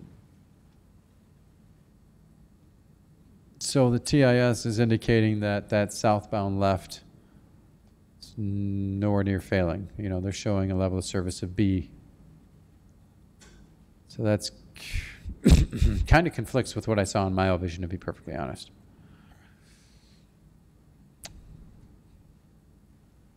That's probably running where it is because everyone's making the left on red Southbound. through that split Well, failure. actually, you know what? Southbound. Yeah, no, it's lefts are okay. The throughs are level service D existing, but not failing. I don't know. So I guess my question would we be motioning to install at this point, or would we be motioning for further analysis to be conducted?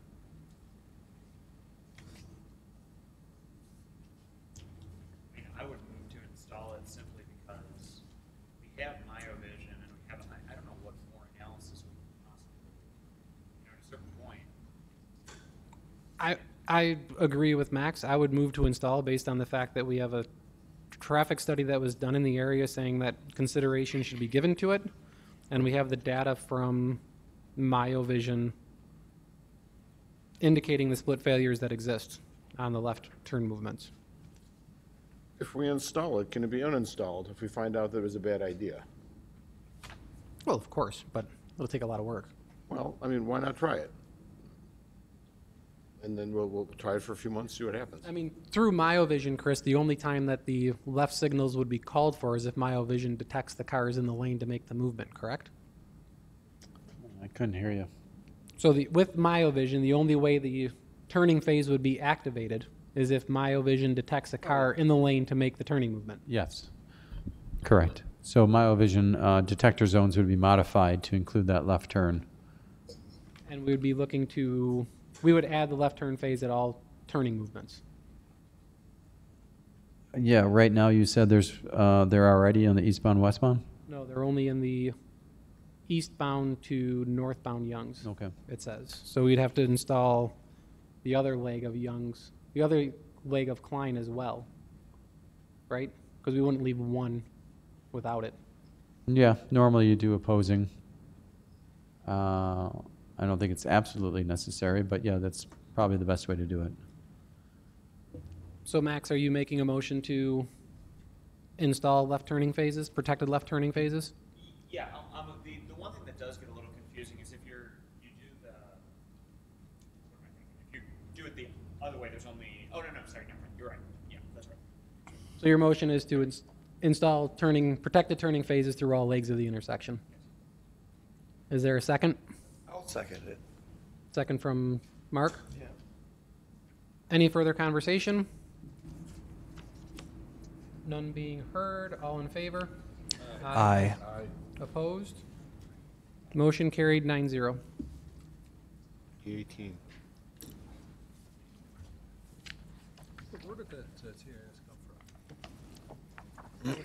The 7 is X'd. Klein Road subdivision that was site plans. At the end of Klein Road? That's the one. Chris, can you just back out the map a little bit for Dan's question? Wondering where this, If you look at the green patch that's right there by the self, look at Klein Road. Chris, the area where the subdivision's going in, where the green grass is right there. That okay. subdivision right there. I think, what is it, Street, 18 houses? yeah, okay. We had them do a TIS for that. Okay. No, they approved it. Yep. I believe. Item number 7 from the agenda was withdrawn from the resident, so we will skip that one, which takes us to item number 8, Hartford Court. Oh, sorry, Hartford Road. And Chris, we'll turn this over to you. Okay, Hartford Road is really the southern roadway that runs between Sweet Home and Millersport of the Hartford Road Association and / neighborhood. There's a single stop sign, always stop, at Imperial, where my cursor is. We placed a counter kind of mid-block where my cursor is. I don't think you guys have that information because it came late. So we're going to go over it real quick.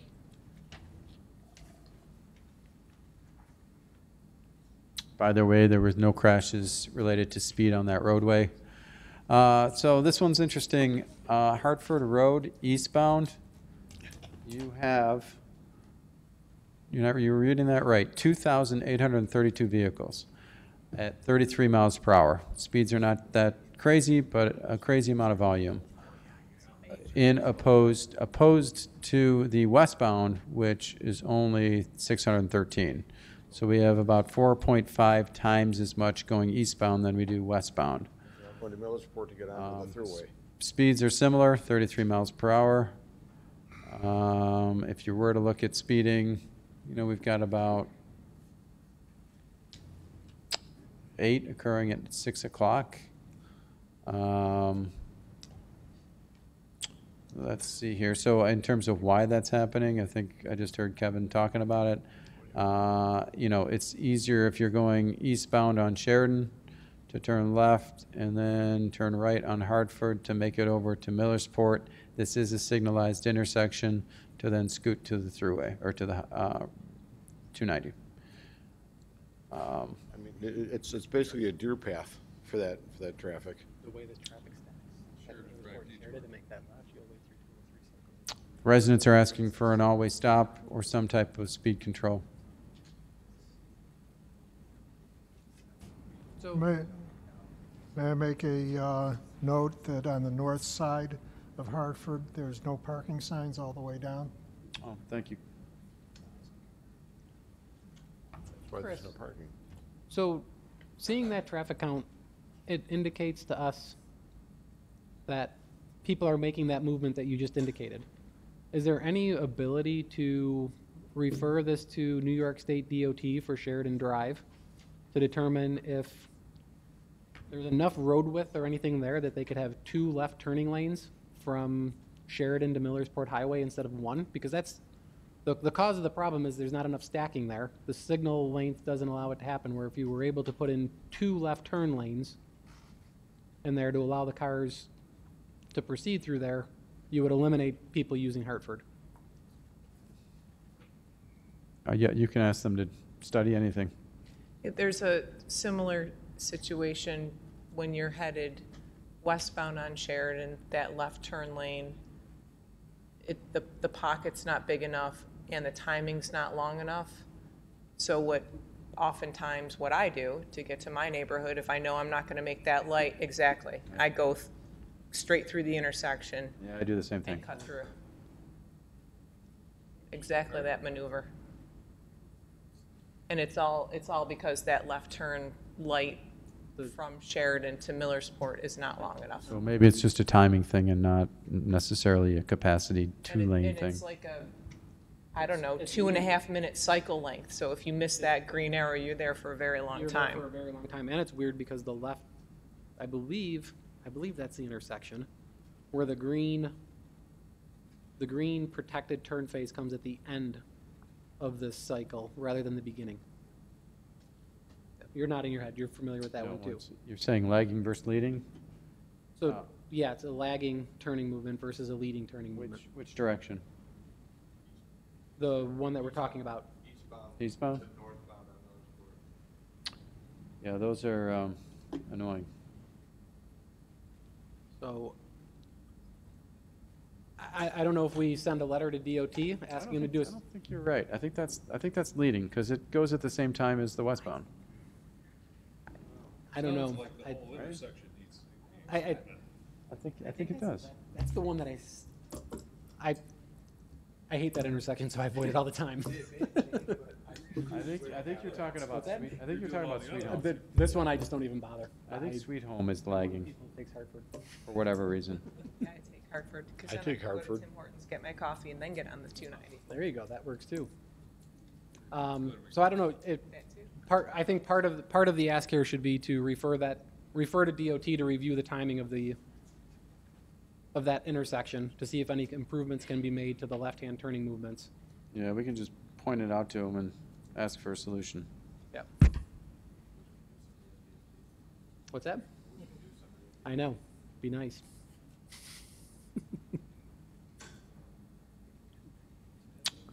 Okay, anybody else have any comments? Does anybody in favor of an always stop in there? It's not going to meet the warrants on the minor legs.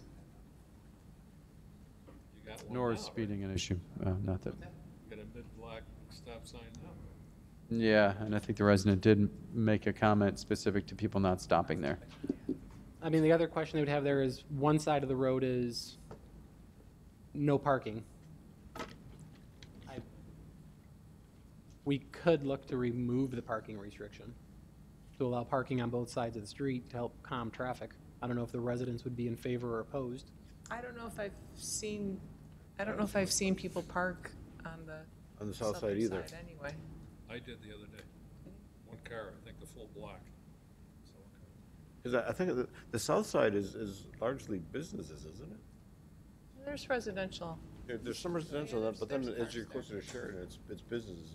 Is it wide enough to facilitate parking on both sides?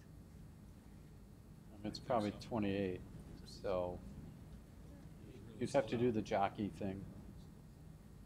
You know, I drive the street all the time, and you know, I haven't seen any speeding at all. Yeah, speeding's not really a problem. It counts. And the counts don't say there's any speeding problem.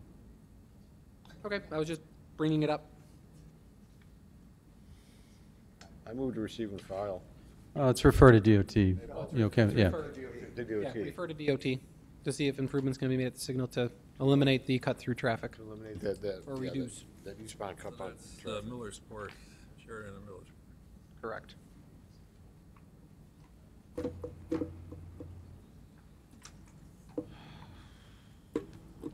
Any other new business to be brought before the board? No other new business being heard. We'll move to old business. Item number A, Mughal Road Resident Survey. We will hold that item based on the timing of our May meeting. That survey has not been conducted yet. And we will move to item B, Romney Consumer Square, request for an always stop sign. And I believe we have individuals here for that item. Yeah, let me just give a brief intro, Matt. Yeah.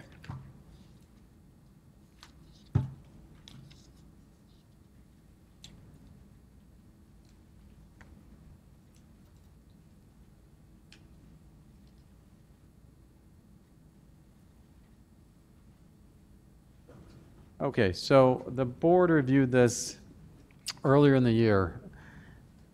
There was a request by Benderson to convert this intersection, which is Romney is a local roadway, with the TJ Maxx Plaza and Michael's Plaza to the north. I forget what plaza, was that Consumer Square? They wanted that, they asked for that intersection to have a crosswalk and an always stop. Sign warrant analysis, and it was simply a request to add stop signs to the current configuration. The Traffic Safety Board denied that in terms of a recommendation. At that time, we also did not have support from the police department nor the highway superintendent. Since then, subsequently, we've received an all warrant analysis. It's been included in your package that indicates, yes, it does meet warrants for an always stop using the MUTCD criteria. In addition, they had, let me look.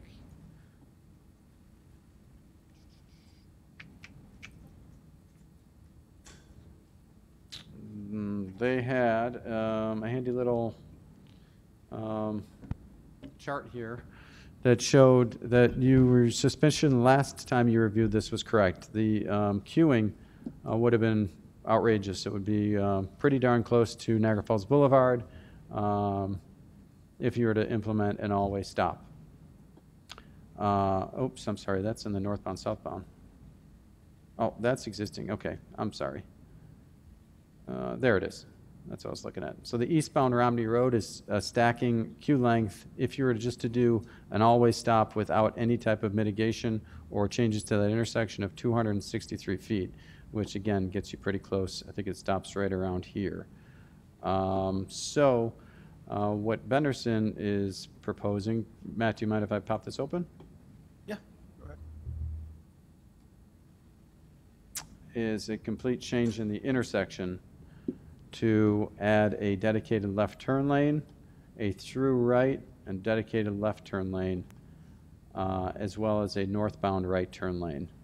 And after doing that, if you look at the analysis, where's that thing?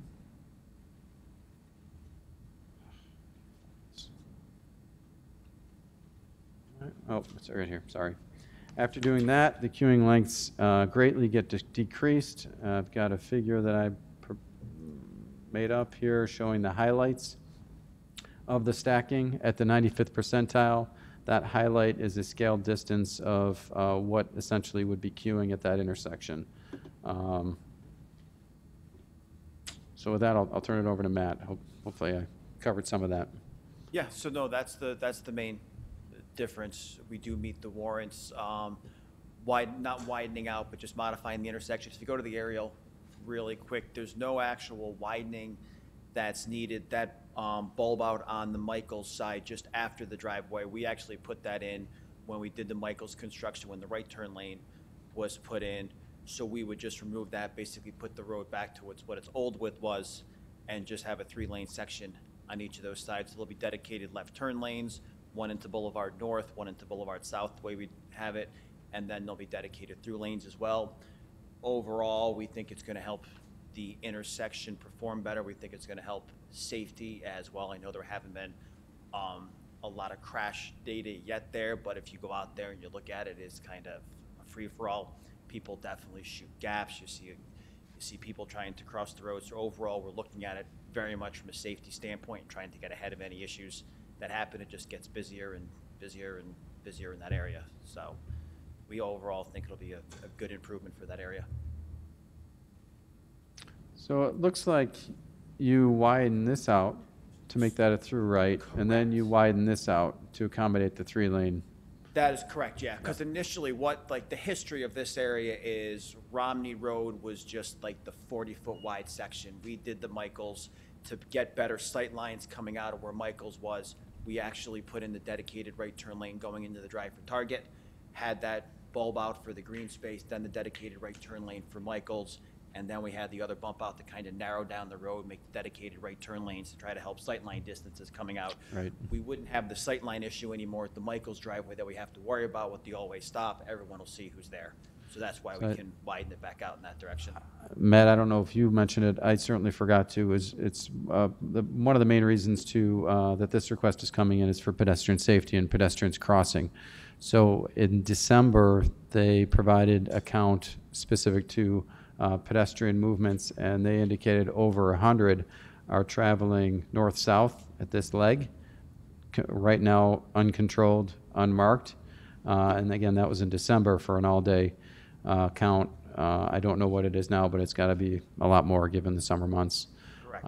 And then, like I said, it's going to continuously get busier. And it's overall, it's definitely a safety thing as well, from cars, for pedestrians, for everything, just trying to slow traffic down, as well as we know cars shoot down Romney as well. If you look at the actual turning movement data specifically, you'll also see the traffic coming down Romney. Once you get past the 8 to 9, it's half the cars coming eastbound on Romney are turning left in the boulevard as well. So it's not just through traffic that's going there. That's why you see the stacking distance is actually the same for the leftbound as it is to through, because so many cars are turning left at that Michaels driveway coming in as well.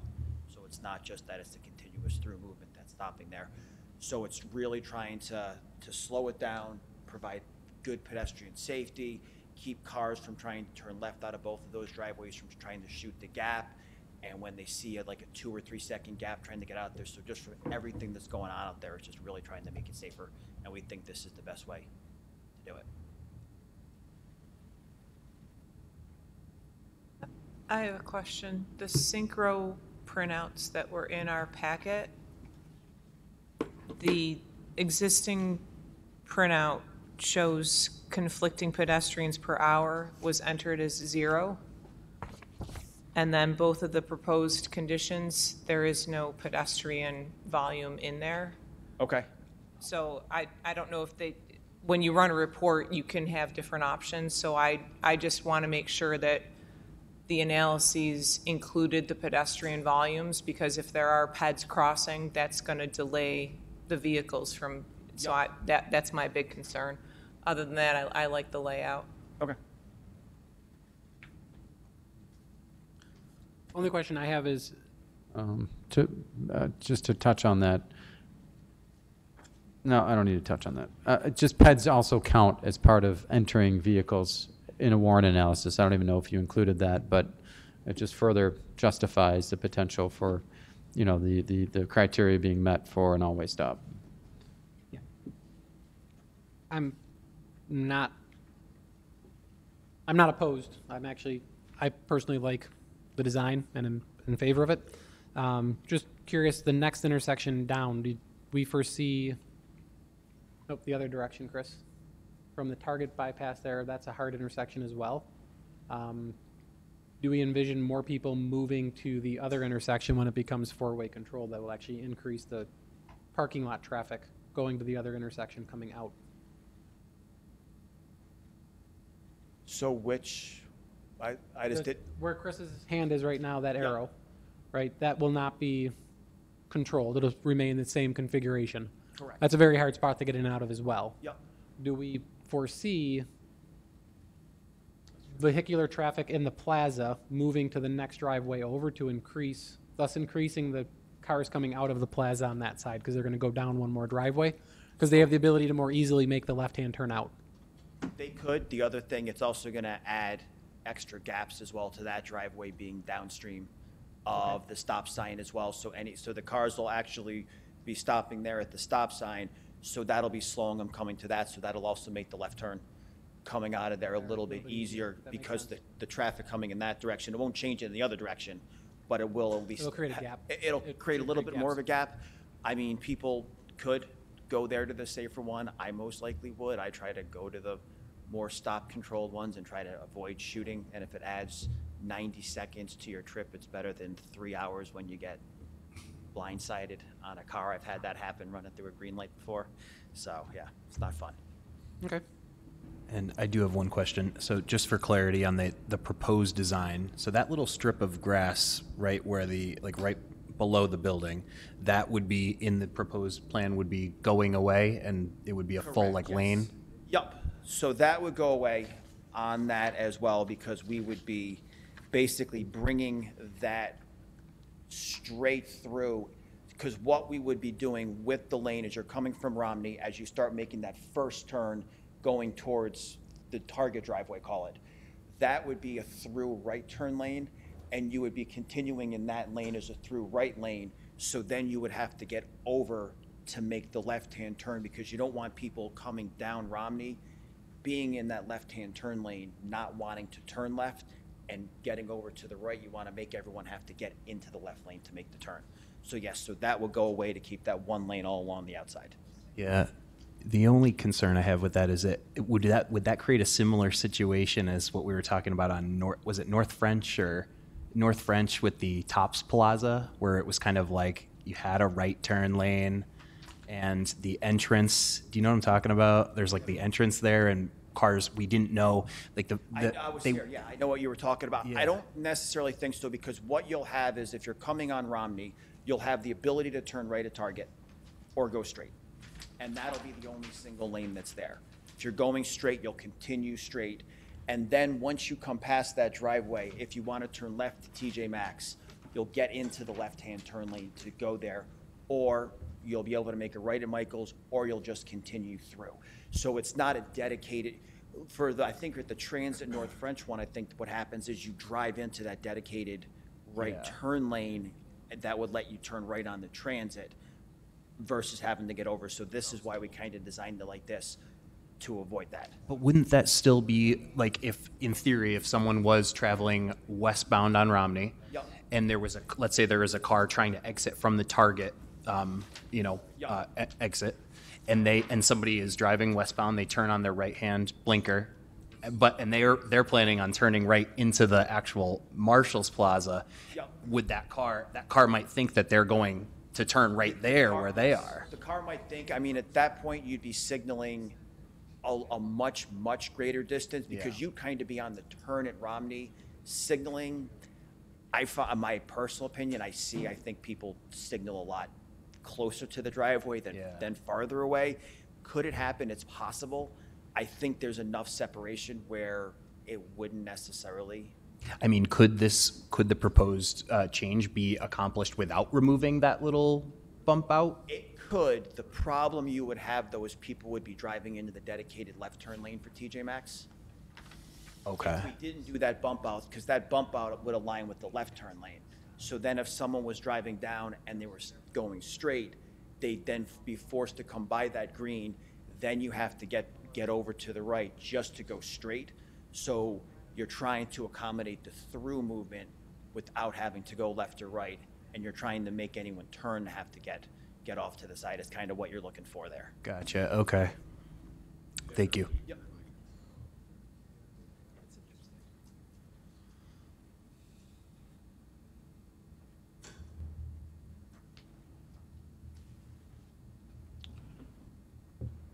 Yeah, now, I understand what, are you creating a conflict here? As this car is going straight, this car is now you have two cars going straight here. Yeah. But there's 2 lanes to do it now. But now one car, Only one?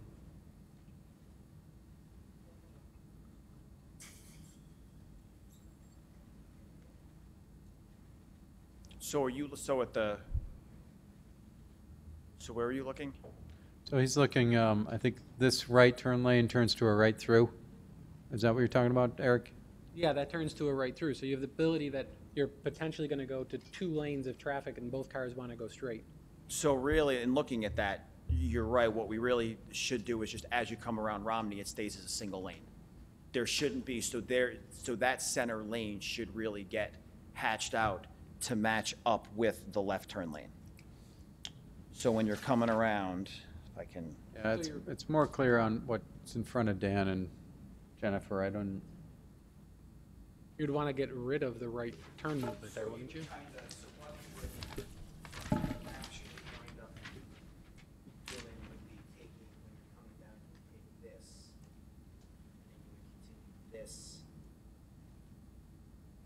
This actually gets hatched out.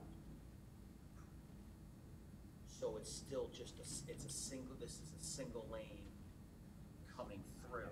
that's in the work. And then that continues, you continue right through here, and then if you wanted to turn left. you would then go Right, to- because I know what you're saying. you're gonna, This you're gonna is have people showing- that's gonna start going to two lanes of traffic, and then the guy that's in this lane, he doesn't wanna make a left, he wants to go straight. That's why, yes, that's why we're trying to make this, right, I know what you're saying, you're having this here. So whether it's making this a left turn lane coming here, whether it's doing it this way, so maybe that would be some sort of additional design to do, but yeah, I see what you're saying. The plan was to try to keep that as a single lane.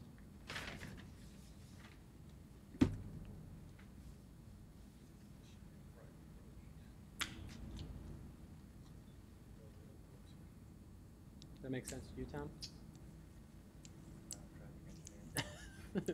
It makes sense to me, I think. But you create a, Yes, that pavement surface needs to decrease for drivable area.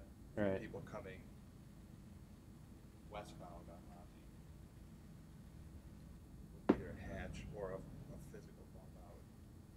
But trying to avoid a highway work permit, avoid a hatch. Yep. you create a problem. Do we know what the number of people making the right-hand turn in there is? Create a rear-end conflict with people slowing down to make that right-hand turn. It just slows them down there before they get to the next one, right? Yeah. You're gonna I have mean, up people- until 5 years ago, there was never a right-hand turn lane. The right-hand turn lane only went in when Michael's expansion was built. And it was just kind of, was put in because of the additional right turn lane we then put in for Michael's. We kind of had to back up that design. So going back Yeah, before that, it was not there. it looks more like a loading dock entrance. I would hope visitors would keep going and turn here instead. But it's a through street, it's a loading dock thing. It does I get, get I mean, it. it gets used. Like, it definitely all the access drives Yeah. at Boulevard get used, for sure, yes. It is a loading dock, and it's not the most appealing, but it does absolutely get Right. used. It was blocked, you it guys was actually can- blocked earlier today by a truck. What? There's a truck on the road that blocked the whole street. Just, Chris, if you go back to your the pink drawing, Oh, sorry.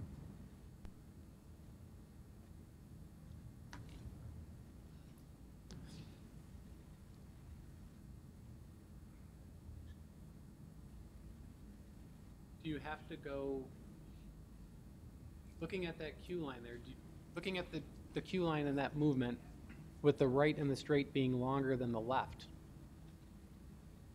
could you make it a dedicated right turn lane with a through and a left? No, because then it doesn't No, it align, doesn't- it doesn't. doesn't line up. It offsets with, It yeah, offsets, we yeah. have to Yeah. do the two to. No, I see it Yeah, now. it's,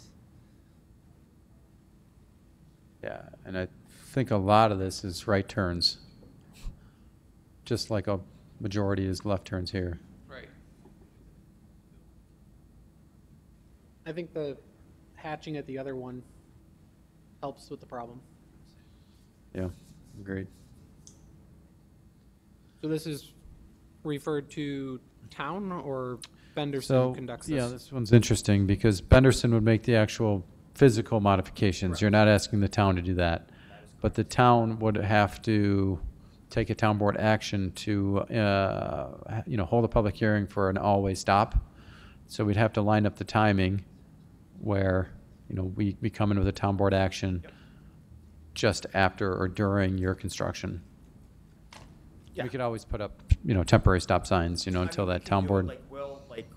We would be ready to do it whenever we can get it designed up. We'd have to get a PIP, I would assume as well. Yeah, doing Tom, any you'd of have to that work. talk about, is there any type of site plan? There is, because this right turn doesn't exist, right?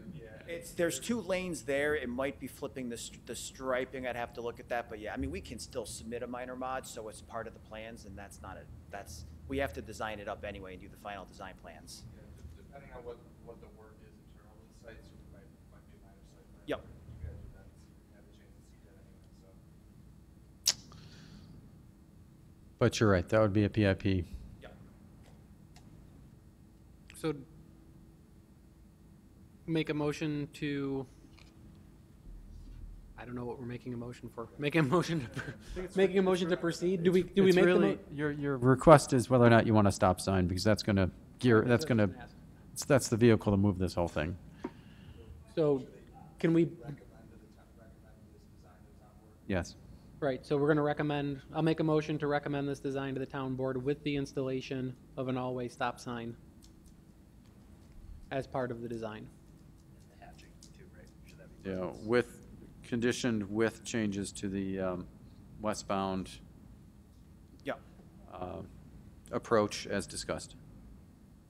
With changes to the West Brown approach as discussed. Is there a second for the motion?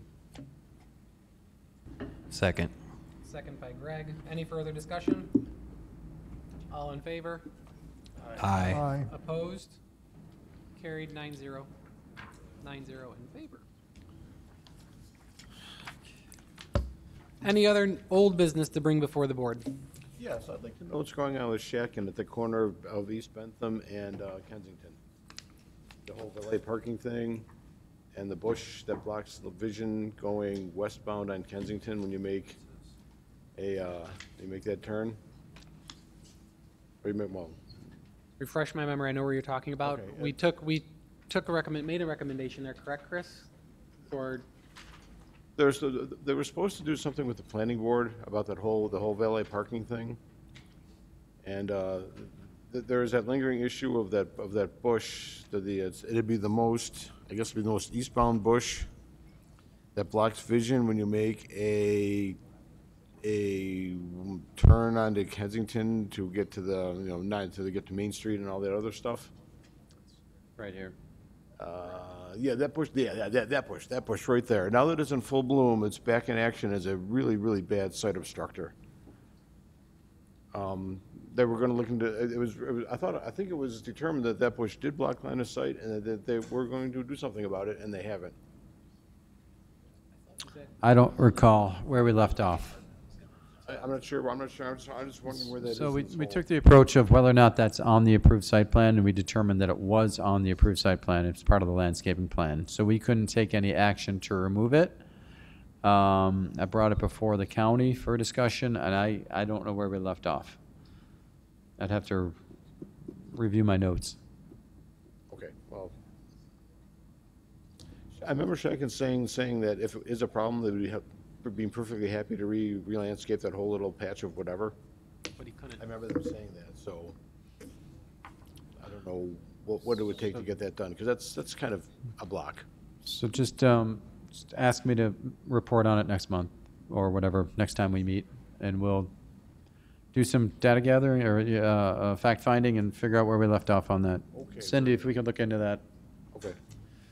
Any other old business? None being heard, we'll close the old business section. We will thank our department liaisons for attending with us this evening, and we'll move on to the site plans. Just as a reminder for the department liaisons that are with us this evening, there is no August meeting, there's no July meeting, so our next meeting is actually on August, Chris, my phone is back there. Is it August 1st or 2nd? August 2nd? Yeah, I don't know. Okay. So with that, just a reminder, there's no July meeting. With that, we will move to site plans and have some conversations with Tom.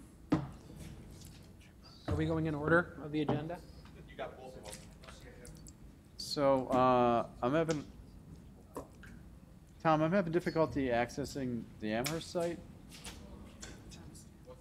Having trouble getting to Amherst. Is there like a secret? The servers are Secret handshake? Usually just press internet or on my computer. Oh, no, it's not. Well, can you pull it up on your phone? Maybe it's down.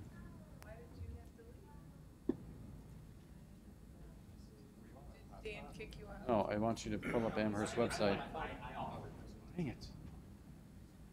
Why is it not working? I've been on this committee for 10 years. Okay. Just going to here, right? Clicking this. And it just. He got on a month before, right? Your firewall. So he says, no, he was a month before me. Harry Weinstein. Yeah, maybe. Yeah, I got you. So I can't pull up the file.